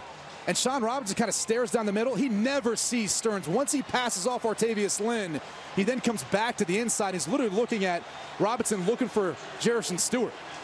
And it's another easy interception for him. So first down and goal. He's got a run written all over it. With a hammer, Young. Ellinger pulled it. Touchdown, Texas. It just delayed the inevitable.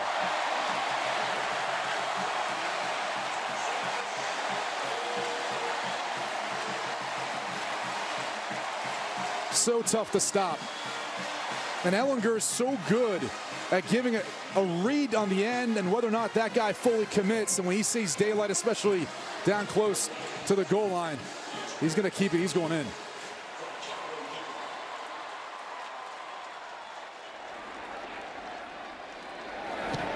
Two touchdowns in a 17-second span for the Longhorns.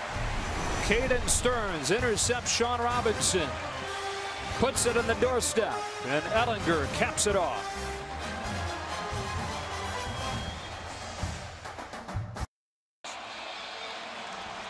You know, turnovers have been part of the problem for Texas in this series, losing 4 games in a row to TCU, but today leading the turnover margin 4-0. Yeah, they've averaged 2 per game when you look at the past 4 meetings, but it hasn't been as much of an issue for them today. Devontae Turpin, always a threat. Flags down as he goes crashing his way across the 30 with no regard for that little frame. And an injured Longhorn. It looks like he was working on Trayvon Moehrig-Woodard.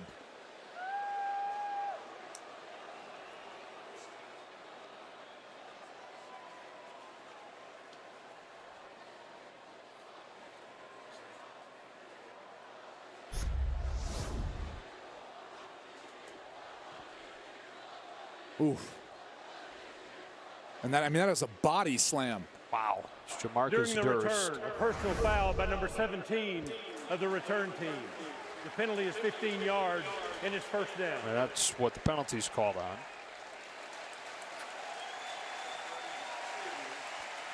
Let's check in with Greg Wolf for a game break. Joe, thanks. Number 13, Virginia Tech, in a dogfight in their first ever trip to Old Dominion. Blake LaRussa to Jonathan Duhart, 29-yard touchdown. The 0-3 Monarchs with the ball in the lead on the Hokies, 42-35, late fourth quarter. Joe, Brady, back to you. Wow. I mean, that's a blow for the ACC. I mean, when you look at that conference besides Clemson, I don't know who you're really hanging your hat on. How does TCU respond? Anderson dumps it into the flats. And a short gain, Anthony Wheeler stopping Jerison Stewart. His third quarter clock winding down.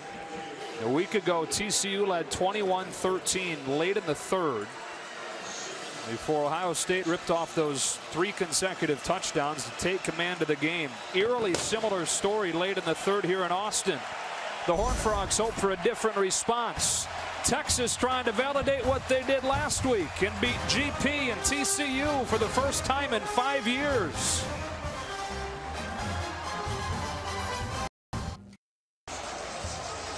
Back on Fox College Football, sponsored by the all-new, totally remixed Volkswagen Jetta. And ready for the fourth quarter. Texas looking for its first win against TCU in Austin since 2007. TCU's never won 5 in a row against Texas. Last time they won 4 in a row is back in the 1930s.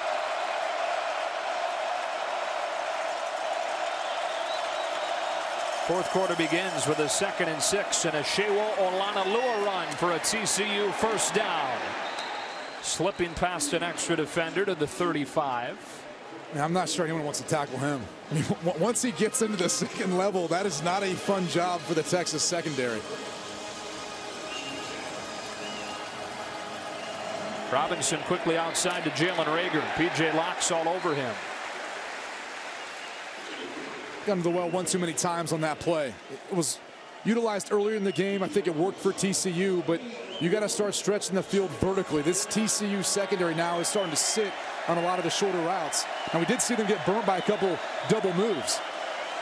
Maybe you bring that back into the repertoire. Maybe setting it up.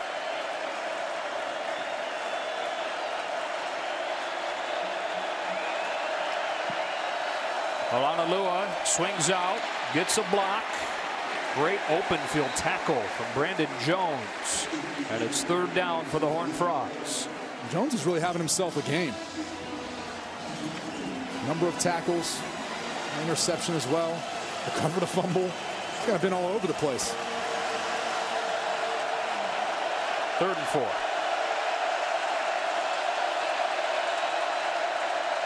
Texas showed a corner blitz. Robinson getting a new call from the sideline. Looks like Texas still wants to bring it. They're not making an adjustment. They're showing it against Turpin down here. They hand it off to Olanalua, who's got a first down. That's one of the risks that you take when you blitz. You're going to have to slant your line, which sometimes creates seams.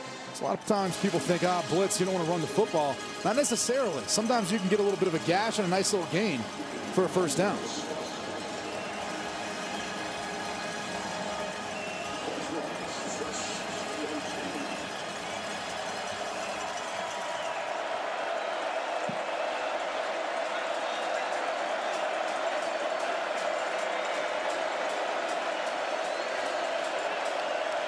Got him outnumbered in the box, but a flag flies. It's a delay game. A false start by number 52 of the offense. The 5-yard penalty, and it's still first down. Excuse me, that's on Trey Elliott. But, he's going up there making adjustments. The one thing I think you notice from Sean Robinson, at least this season, is first half versus second half. He's been really good in the first half of putting up points, getting production, his decision making. But they've gotten the second half of games, he has struggled. And that's been the story of today's game so far. 3 drives in the second half have ended with his turnovers, 2 interceptions and a fumble. With a penalty, 1st and 15, and the Horns showing pressure again. It's picked up, and into the vacated area goes Tabe Barber.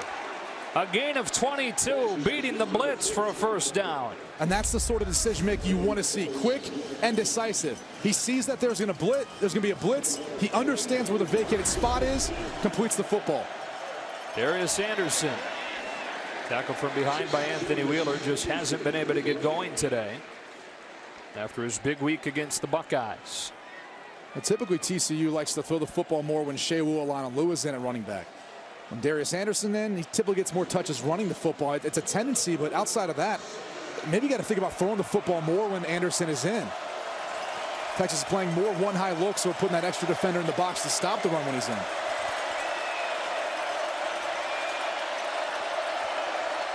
Barber in motion.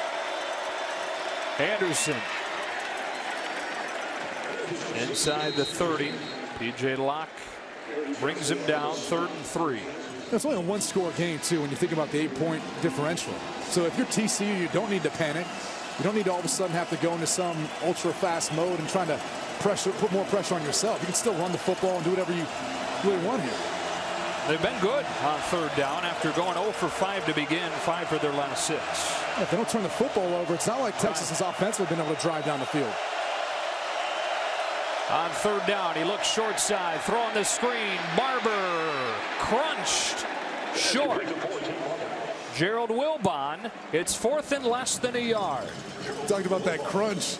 Guess what? B.J. Foster's back in the game. That guy hits as hard as any college football player I've seen in quite some time. He's a true freshman. What are you doing? 4th down, less than a yard. I think you go to the quarterback running game. You got Shewa Olonilua to help kind of lead the way, but maybe go to the wildcat with all these different bigger bodies. That's what they're going to do. Robinson deploys to the left. Olonilua ready to take the direct snap.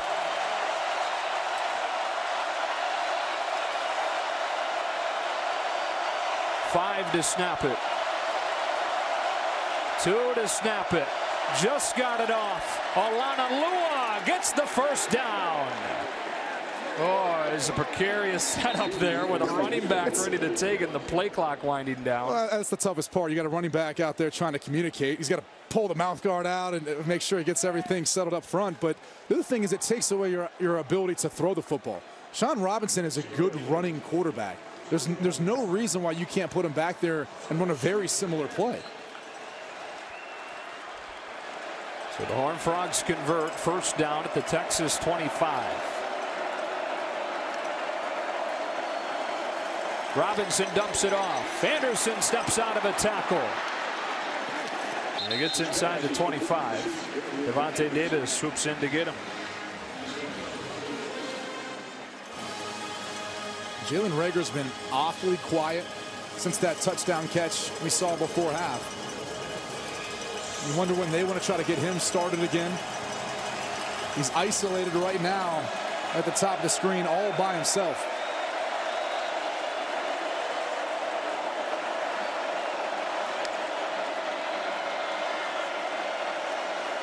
Texas bringing pressure. Robinson floating it up there. Reagor can't get it. Draped by Boyd. That's exactly what we talked about. They continue to keep using the sluggo or the slant and go. And this time Chris Boyd wasn't fooled. See? A little more cushion. He's like, I've seen this before. Not a very good football either. But that's the risk that you take now. Incompletion there, and now you're in 3rd and long. And you got to ask yourself, is this 4-down territory, depending on how you feel about the kicking game with the wind down on the field as well. 3rd and 9. Look at all the pressure. All those guys up around the line of scrimmage. Texas calls their uses first a time out of the timeout. half. We'll take it with them. 9:24 left to go.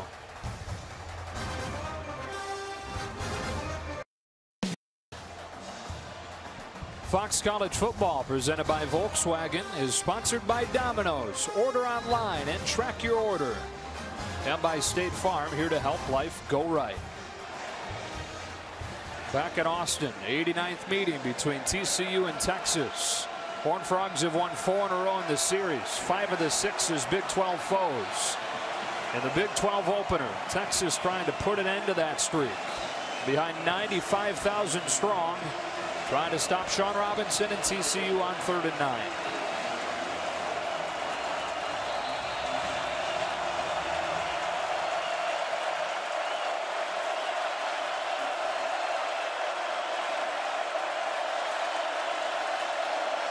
Texas bringing it. Picked up. Robinson throws, and it's broken up by Davis. What a break on the ball on a pass intended for Barber. 4th down. Well, this is just a heck of a play by an upperclassman, the senior out of Miami, Florida.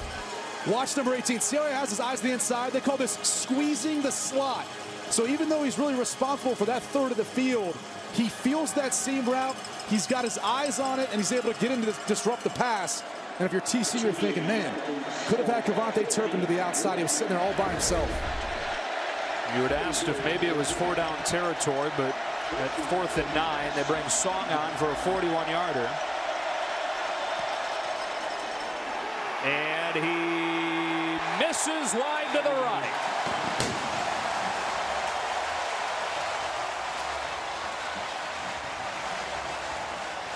On the 12th attempt of Jonathan Song's career, his first miss. And Texas stays in front by 8.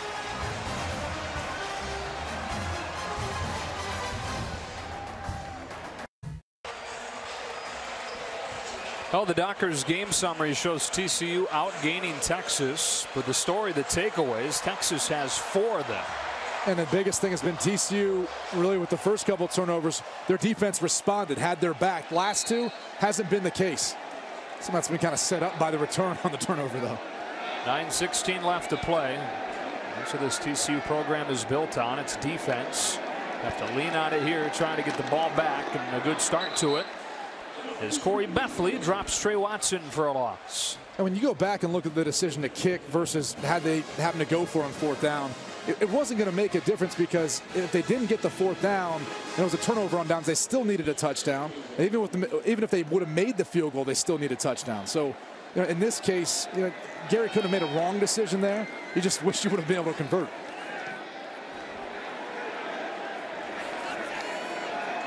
Empty it out for Ellinger on 2nd and 12. Humphrey stays in bounds. Markel Simmons with a tackle as Humphrey gets 5, and it's 3rd down for Texas with 8.5 left. You go back to last week, really the last 2 weeks, even this 3rd down area, typically passing down. But this is where Ellinger and his feet and his legs, when he sees that opening, starts to come into play. He'll drop back, but he will take off. Accomplishes 2 things. Maybe they get the 1st down, but it at least ensures that the clock keeps running.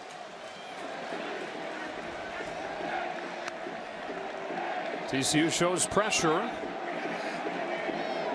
It's like Ellinger sees it on 3rd and 7. Here they come. Ellinger throws in the other direction for Johnson, who fights his way for the Texas 1st down. What a day for Colin Johnson. It's just an under route, but the separation is at the top, and then really glad he's not getting down the bigger Colin Johnson. So far, that matchup today between Jeff Gladney, one of the better cornerbacks in the Big 12, and Colin Johnson has gone the way of the Longhorn. Well, we've seen the sparkle with the diving touchdown catch, and now we see some physicality from the big fella. Career high 7 receptions. Fresh set of downs from the 34.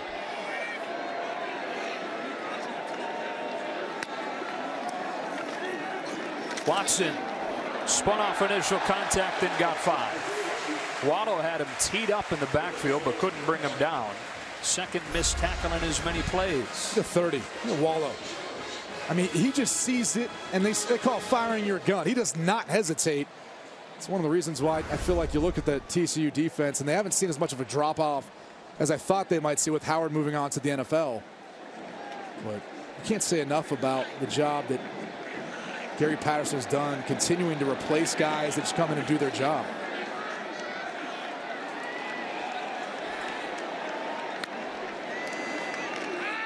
Quickly outside. Duvernay. More broken tackles. And another Texas 1st down.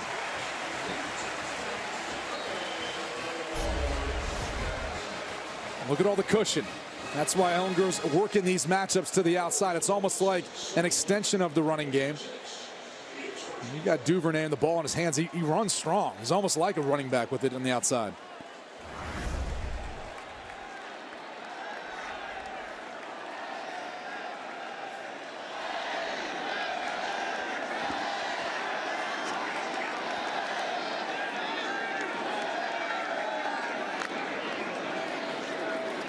Watson off the left side. And close to another 1st down. Vernon Scott tackled him. And what's uncharacteristic right now of the TCU defense is, 1, missed tackles, but 2, in the last play, not setting an edge. Typically, they don't let teams get to the outside. Derek Kirkstetter pulled around to the edge, was able to seal it off. Gary Patterson, you have to force the issue. You're going to have to start blitzing, doing some other things to create some disruption.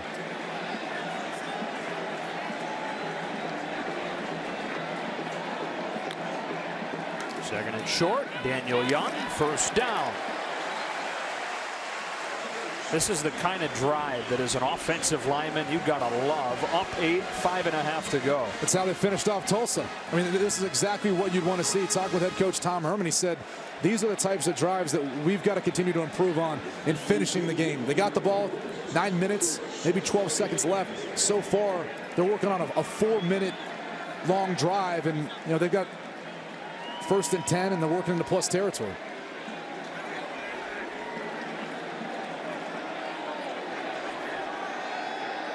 From the 41-yard line with an 8-point lead inside the 5-minute mark. Watson gets crunched. Alec Dunham. That was the theme the whole offseason, was finish. Preaching the 4th quarter. That's why it was such a huge disappointment when they lost it in the 4th quarter against Maryland after that long delay. And why it was so gratifying when they finished off Tulsa, like you're mentioning. Looking for another notch in that regard here. But the difference was the fact that they weren't in the position where they had to come back. You go back to last year and some of the games that they ended up losing, whether it was USC, Oklahoma State, Oklahoma, where they were up in the 4th quarter and gave up the lead. Here, it's been a different story this year, I think. They've started to realize running the football, taking care of the clock, shortening the game has been the better way to go for them.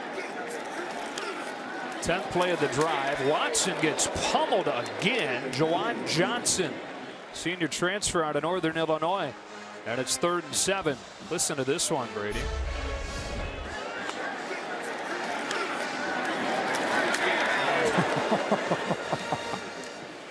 Get a little help from Alec Dunham. And the feet wrapped up of Trey Watson. He really didn't have anywhere to go. He was a sitting duck for Johnson. Well, the best the Horned Frogs have done on this drive on 1st and 2nd down. So it's 3rd and 7.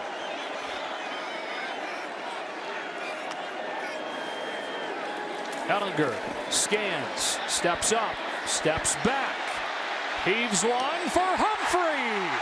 L.J. Humphrey, Texas touchdown.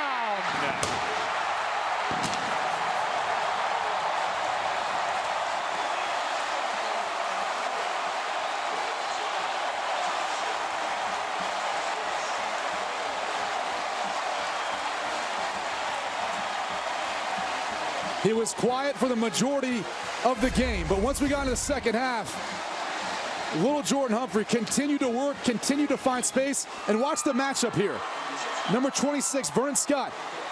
He plays to the inside, but look how long he's got to cover Humphrey. And eventually, Sam Unger finds his favorite target for a touchdown. Such good chemistry, those two. Such great feel from L.J. Humphrey. Developed that chemistry over the offseason and in the spring and into fall camp, and it pays off here for a long touchdown and 21 unanswered for the Longhorns. A game that TCU once led 16-10 is now 31-16 Texas, as L.J. Humphrey from 38 yards caps off a 10-play, 76-yard drive that runs almost 6 minutes off the clock. This has really been kind of almost a complete game for Texas. When you look at last week versus USC, started off slow, but then really cleaned things up in the second half. Today, it was a little bit of back and forth in the beginning, but they still kept their foot on the gas pedal here in the second half to make it a 2-score game now. Done a nice job of keeping it off, or keeping it out of Turpin's hands much of the day, but he'll get an opportunity here. And Cavante Turpin takes it across the 30. We'll take a break. Final minutes. Does TCU have some magic? They're going to need it. Down 2 touchdowns late.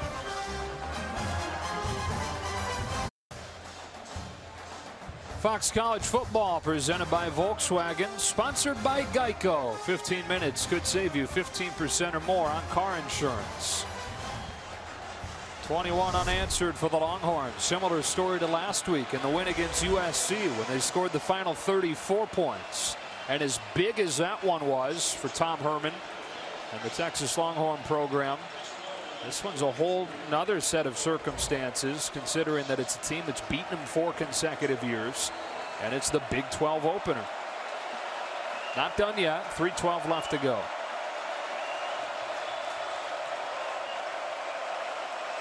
Robinson facing pressure, looking for the knockout blow right away with that Texas defense. Misfires for Rager. He was pressured by Wheeler and slow getting up. Aggressive play calling by defensive coordinator Todd Orlando. You'd think maybe, all right, we're up by a couple scores. Maybe we'll play some prevent defense, 3-man rush. No, we're going to go ahead and just bring a Sam Will blitz off each edge, see if we can put a few more hits on Sean Robinson. Yeah, that was not prevent. Gotta love it. He's supposed to get that football back to his offense and run the clock out. Robinson goes out after that big hit. Michael Collins, sophomore transfer from Penn, comes in and quickly throws it outside. It's dropped by Rager. They said that it was a backwards pass. I'll look forward from up here. I agree. And important with the clock continuing to run. Huh. And they lose yardage because of it.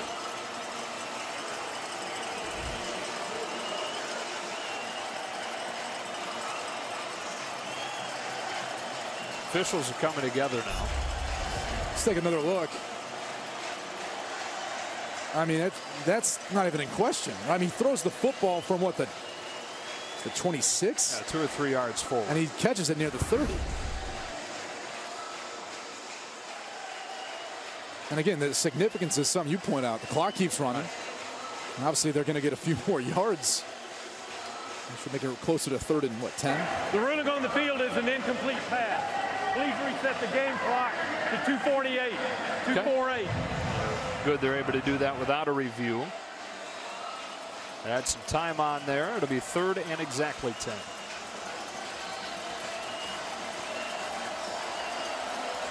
So Todd Orlando heats it up again, forcing to get the ball out of his hand quick. The previous play is under further review. And this is for the clock. 4 seconds. I don't know if that was quite enough. I tended to agree with you, and I think Gary Patterson is probably on that page too, and in their ear about it, so they will take a look. 2 things you're fighting right now if you're TCU: time and distance. So obviously every second is precious. And obviously every yard too. Talked about the decision for your Todd Orlando here in your Texas. You know, you could try to pressure and force the football out. Something short. 3:05. Wow. Good thing they checked. 17 more seconds. But you know, you could pressure the football to come out, force TCU to throw it short, and then come up, make a tackle. You know, or you play back. You drop 8 and see if you can just get in all the passing lanes. So that's about right. 305, 304. Yeah. Whistle's blown. A lot closer than 244, which is where it was sitting before this whole thing. 248. And it's Michael Collins back in.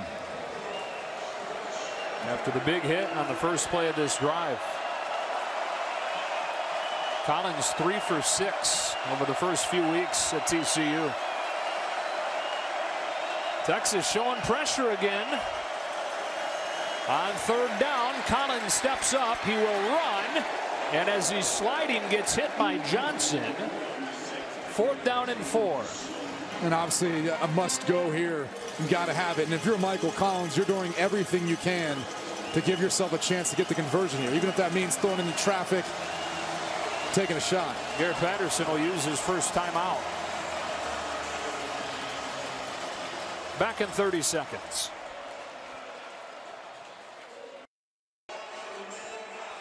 Fourth down and 4, and TCU is going to try to do it without Sean Robinson.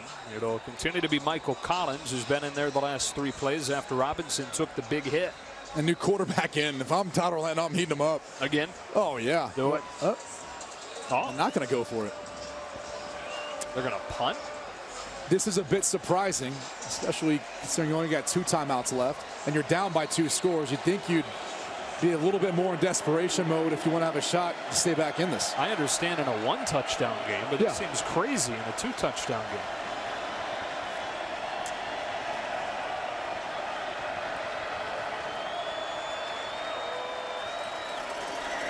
It's almost like punt works figuratively in this case too. They're punting the game. 2 timeouts, 2:36 to go. Down 2 touchdowns. And they give it back to Texas. And based on how, you know, the last series went with Texas just methodically working it down the field, I don't know how you have much confidence in your defense right now. Take a look, Brady, at our hardest working players, sponsored by Duluth Trading Company. Tough and genius workwear, designed and tested by tradesmen. Sam Ellinger's best game. Yeah, best game so far, and the biggest key, no turnovers. And, you know, there's a stat now, 10+ rushes. They win every game. That's whenever you rush the football 10+ times. at least this season. Daniel Young, short gain on first down, stopped by Vernon Scott. That's the biggest key, though, for Sam Ehlinger as they move forward throughout their Big 12 schedule. You know, he's got to continue to grow. He's a true sophomore. I think you're going to start to see some of his best football as we head on into the second half of the season. Tom Herman said it was the hardest decision he's ever had to make as a head coach or coordinator, choosing Sam Ehlinger over Shane Buechele coming out of fall camp. But ultimately, the intangibles for Sam Ehlinger, things that are hard to measure, hard to put a value on what he does just through statistics. Young again, and it'll be third down. And Gary Patterson is now going to call a timeout. Take a look at the road ahead, sponsored by Coors Light, the world's most refreshing beer. A gauntlet for Tom Herman's team, but they're going to go into it. Looks like 3-1. Yeah, look, in Manhattan, Kansas, tough place to go versus Kansas State. I know they took a big loss versus West Virginia today, but then you got Oklahoma, Oklahoma State, West Virginia. I mean, all opponents that, you know, it's going to be tough. It's going to be tough to match up with defensively and high-scoring games. You know, even Baylor's beating Kansas pretty darn good right now. Thought the Jayhawks were back. Not quite. Not yet. 2 in a row, though. That's something to kind of hang your hat on. It's progress for them. Well, you kind of tongue-in-cheek said to start the game, is Texas back? After they beat USC, nobody was ready to say it yet. Are you ready to say Texas is back after they beat TCU here in the conference opener? I feel like I got to be careful because every time we've heard someone say that, then all of a sudden things haven't worked out down the road. So for the sake of Longhorn fans, I'm going to pull back a little bit in hopes that, you know, it will work out the rest of this season for them, because I do think this team's got a ton of talent and ability. L.J. Humphrey with a Wildcat. But there's no reason this team couldn't win the Big 12 championship. I mean, really, the way, with the pieces they have on both sides of the ball. Final timeout used. Back in 30 seconds. Well, the Horned Frogs are going to get the ball back here, but down 2 touchdowns after Gary Patterson elects to punt it on a 4th down and 4 on the previous possession. And the question will be, was it to maybe give Sean Robinson more of a breather? It looked like he was going to come back out for that play, and after the timeout it was Michael Collins. Kuchevsky waited a moment. Good punt. Turpin with a fair catch all the way back at the 20. For the second week in a row, the game turns on TCU in the 3rd quarter. They led Ohio State late in the 3rd last week before it unraveled with 20 consecutive points for the Buckeyes in a 4-minute span. And the turnovers opened the door for Texas to step right through it this afternoon. 3rd quarter's been a good quarter for Texas. They've outscored their opponents. They've seemed to get off to a pretty good start at a halftime, at least since their 2nd game of the season versus Tulsa onward. And the biggest thing was capitalizing off the mistakes. I think that's the next step this Texas team has to be able to take, is when teams turn over the football, you got to convert those into points. They didn't with the first 2. They did it with the second 2. And that's why I'm high on this Texas team. I think they're continuing to grow and progress on each side of the football and how they play together. And there are no timeouts left for the Horned Frogs. With 1:27, pressure coming off of the edge. Collins steps up and throws incomplete. And trust me, this is a tough position to be in if you're Michael Collins. You know, you probably got few reps, if any, during the week. You're in a very predictable circumstance. Texas knows you got to throw it. They're either rushing or they're dropping a bunch of guys in coverage. It's tough duty being in that spot. We just got to take a shot. Might as well, right?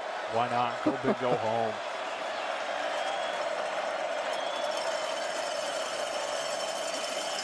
Collins throws it off of the hands of Devontae Davis, and 3rd and 10. Such a good player in zone coverage. You know, typically that's when those interceptions come, because you can have your eyes on the quarterback and the football and affect the passing lanes. The interesting thing is, though, Jalen Reagor's been really quiet, and I kind of feel like after the touchdown before half to him, never really got him back involved in the game, and that's something that TCU's got to work on moving forward, getting those playmakers involved consistently. Collins throws on the move, and he's got a 1st down with 1:11 to go, and it is Reagor These are good reps for the sophomore, too. You know, this is a learning experience for him. Similar to happened to Sean Robinson.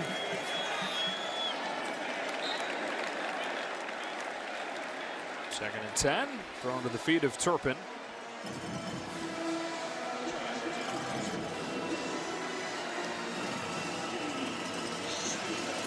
You look at the reasons why TCU was successful versus Texas in the previous 4 games. It's the exact opposite so far. You know, they took care of the football. They stopped the run. They stopped a lot of the things that Texas was able to accomplish here today. Bringing pressure. Collins finds an open man. Jerrison Stewart in the Longhorn territory. Clock will stop with a first down.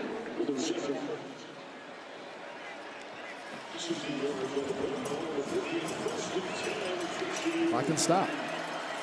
Look out. Got rid of it just in time, and Alanalua gets a few yards. You know, that's where you're almost better off just throwing an incompletion. You know, get the clock to stop, and that way, you know, you're not really sacrificing precious time for 5 yards. Kill the clock here. Hey, interesting, though. The clock kept running, never stopped to reset the chains after the first down. Usually it's supposed to. Is the moral of the story here, whatever school has Chris Del Conte wins? That is something no one's brought up. I think you're onto something. Athletic director at TCU the previous 8 seasons. Came over to Texas. Huh? Yeah.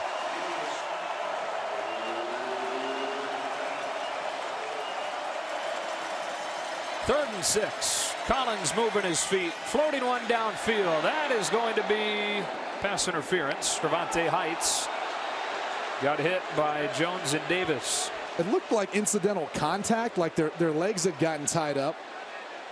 Let's take another look at it, though, as the officials try to sort it out. Everyone's looking back for the football, and there is no foul for defensive pass interference. There you go. It's 4th down. Sometimes in the NFL level, you get those old savvy vets. They figure out how to kind of do that without getting the call. But at this level, I don't think there's any malicious intent there.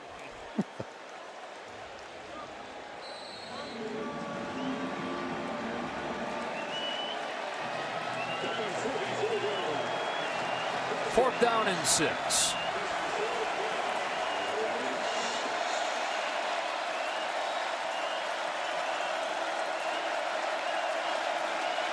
Texas bringing pressure again. Collins.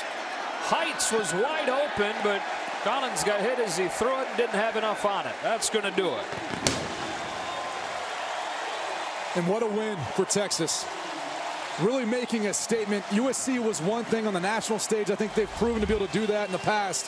Heck, they did it back in 2016 versus Notre Dame. But to do it versus a team that's been able to dominate them the past 4 years, in my opinion, is truly a statement. And getting back-to-back wins like this versus quality opponents. 2 top 25 ranked teams. But it's not been close at all during that 4-game losing streak for the Longhorns. Average score of 38-8. Granted, only one of those years was Tom Herman. But that was a story that he inherited coming over from Houston last year. Here in his second season, he's got the Longhorns at 3-1 with back-to-back wins over big-time opponents, USC and then TCU, in front of incredible atmospheres here at DKR. And the scary thing is, I think, as this team continues to gain confidence, they're only going to get better. They're only going to get more consistent. Big 12 better watch out. This Texas team is about ready to be something special.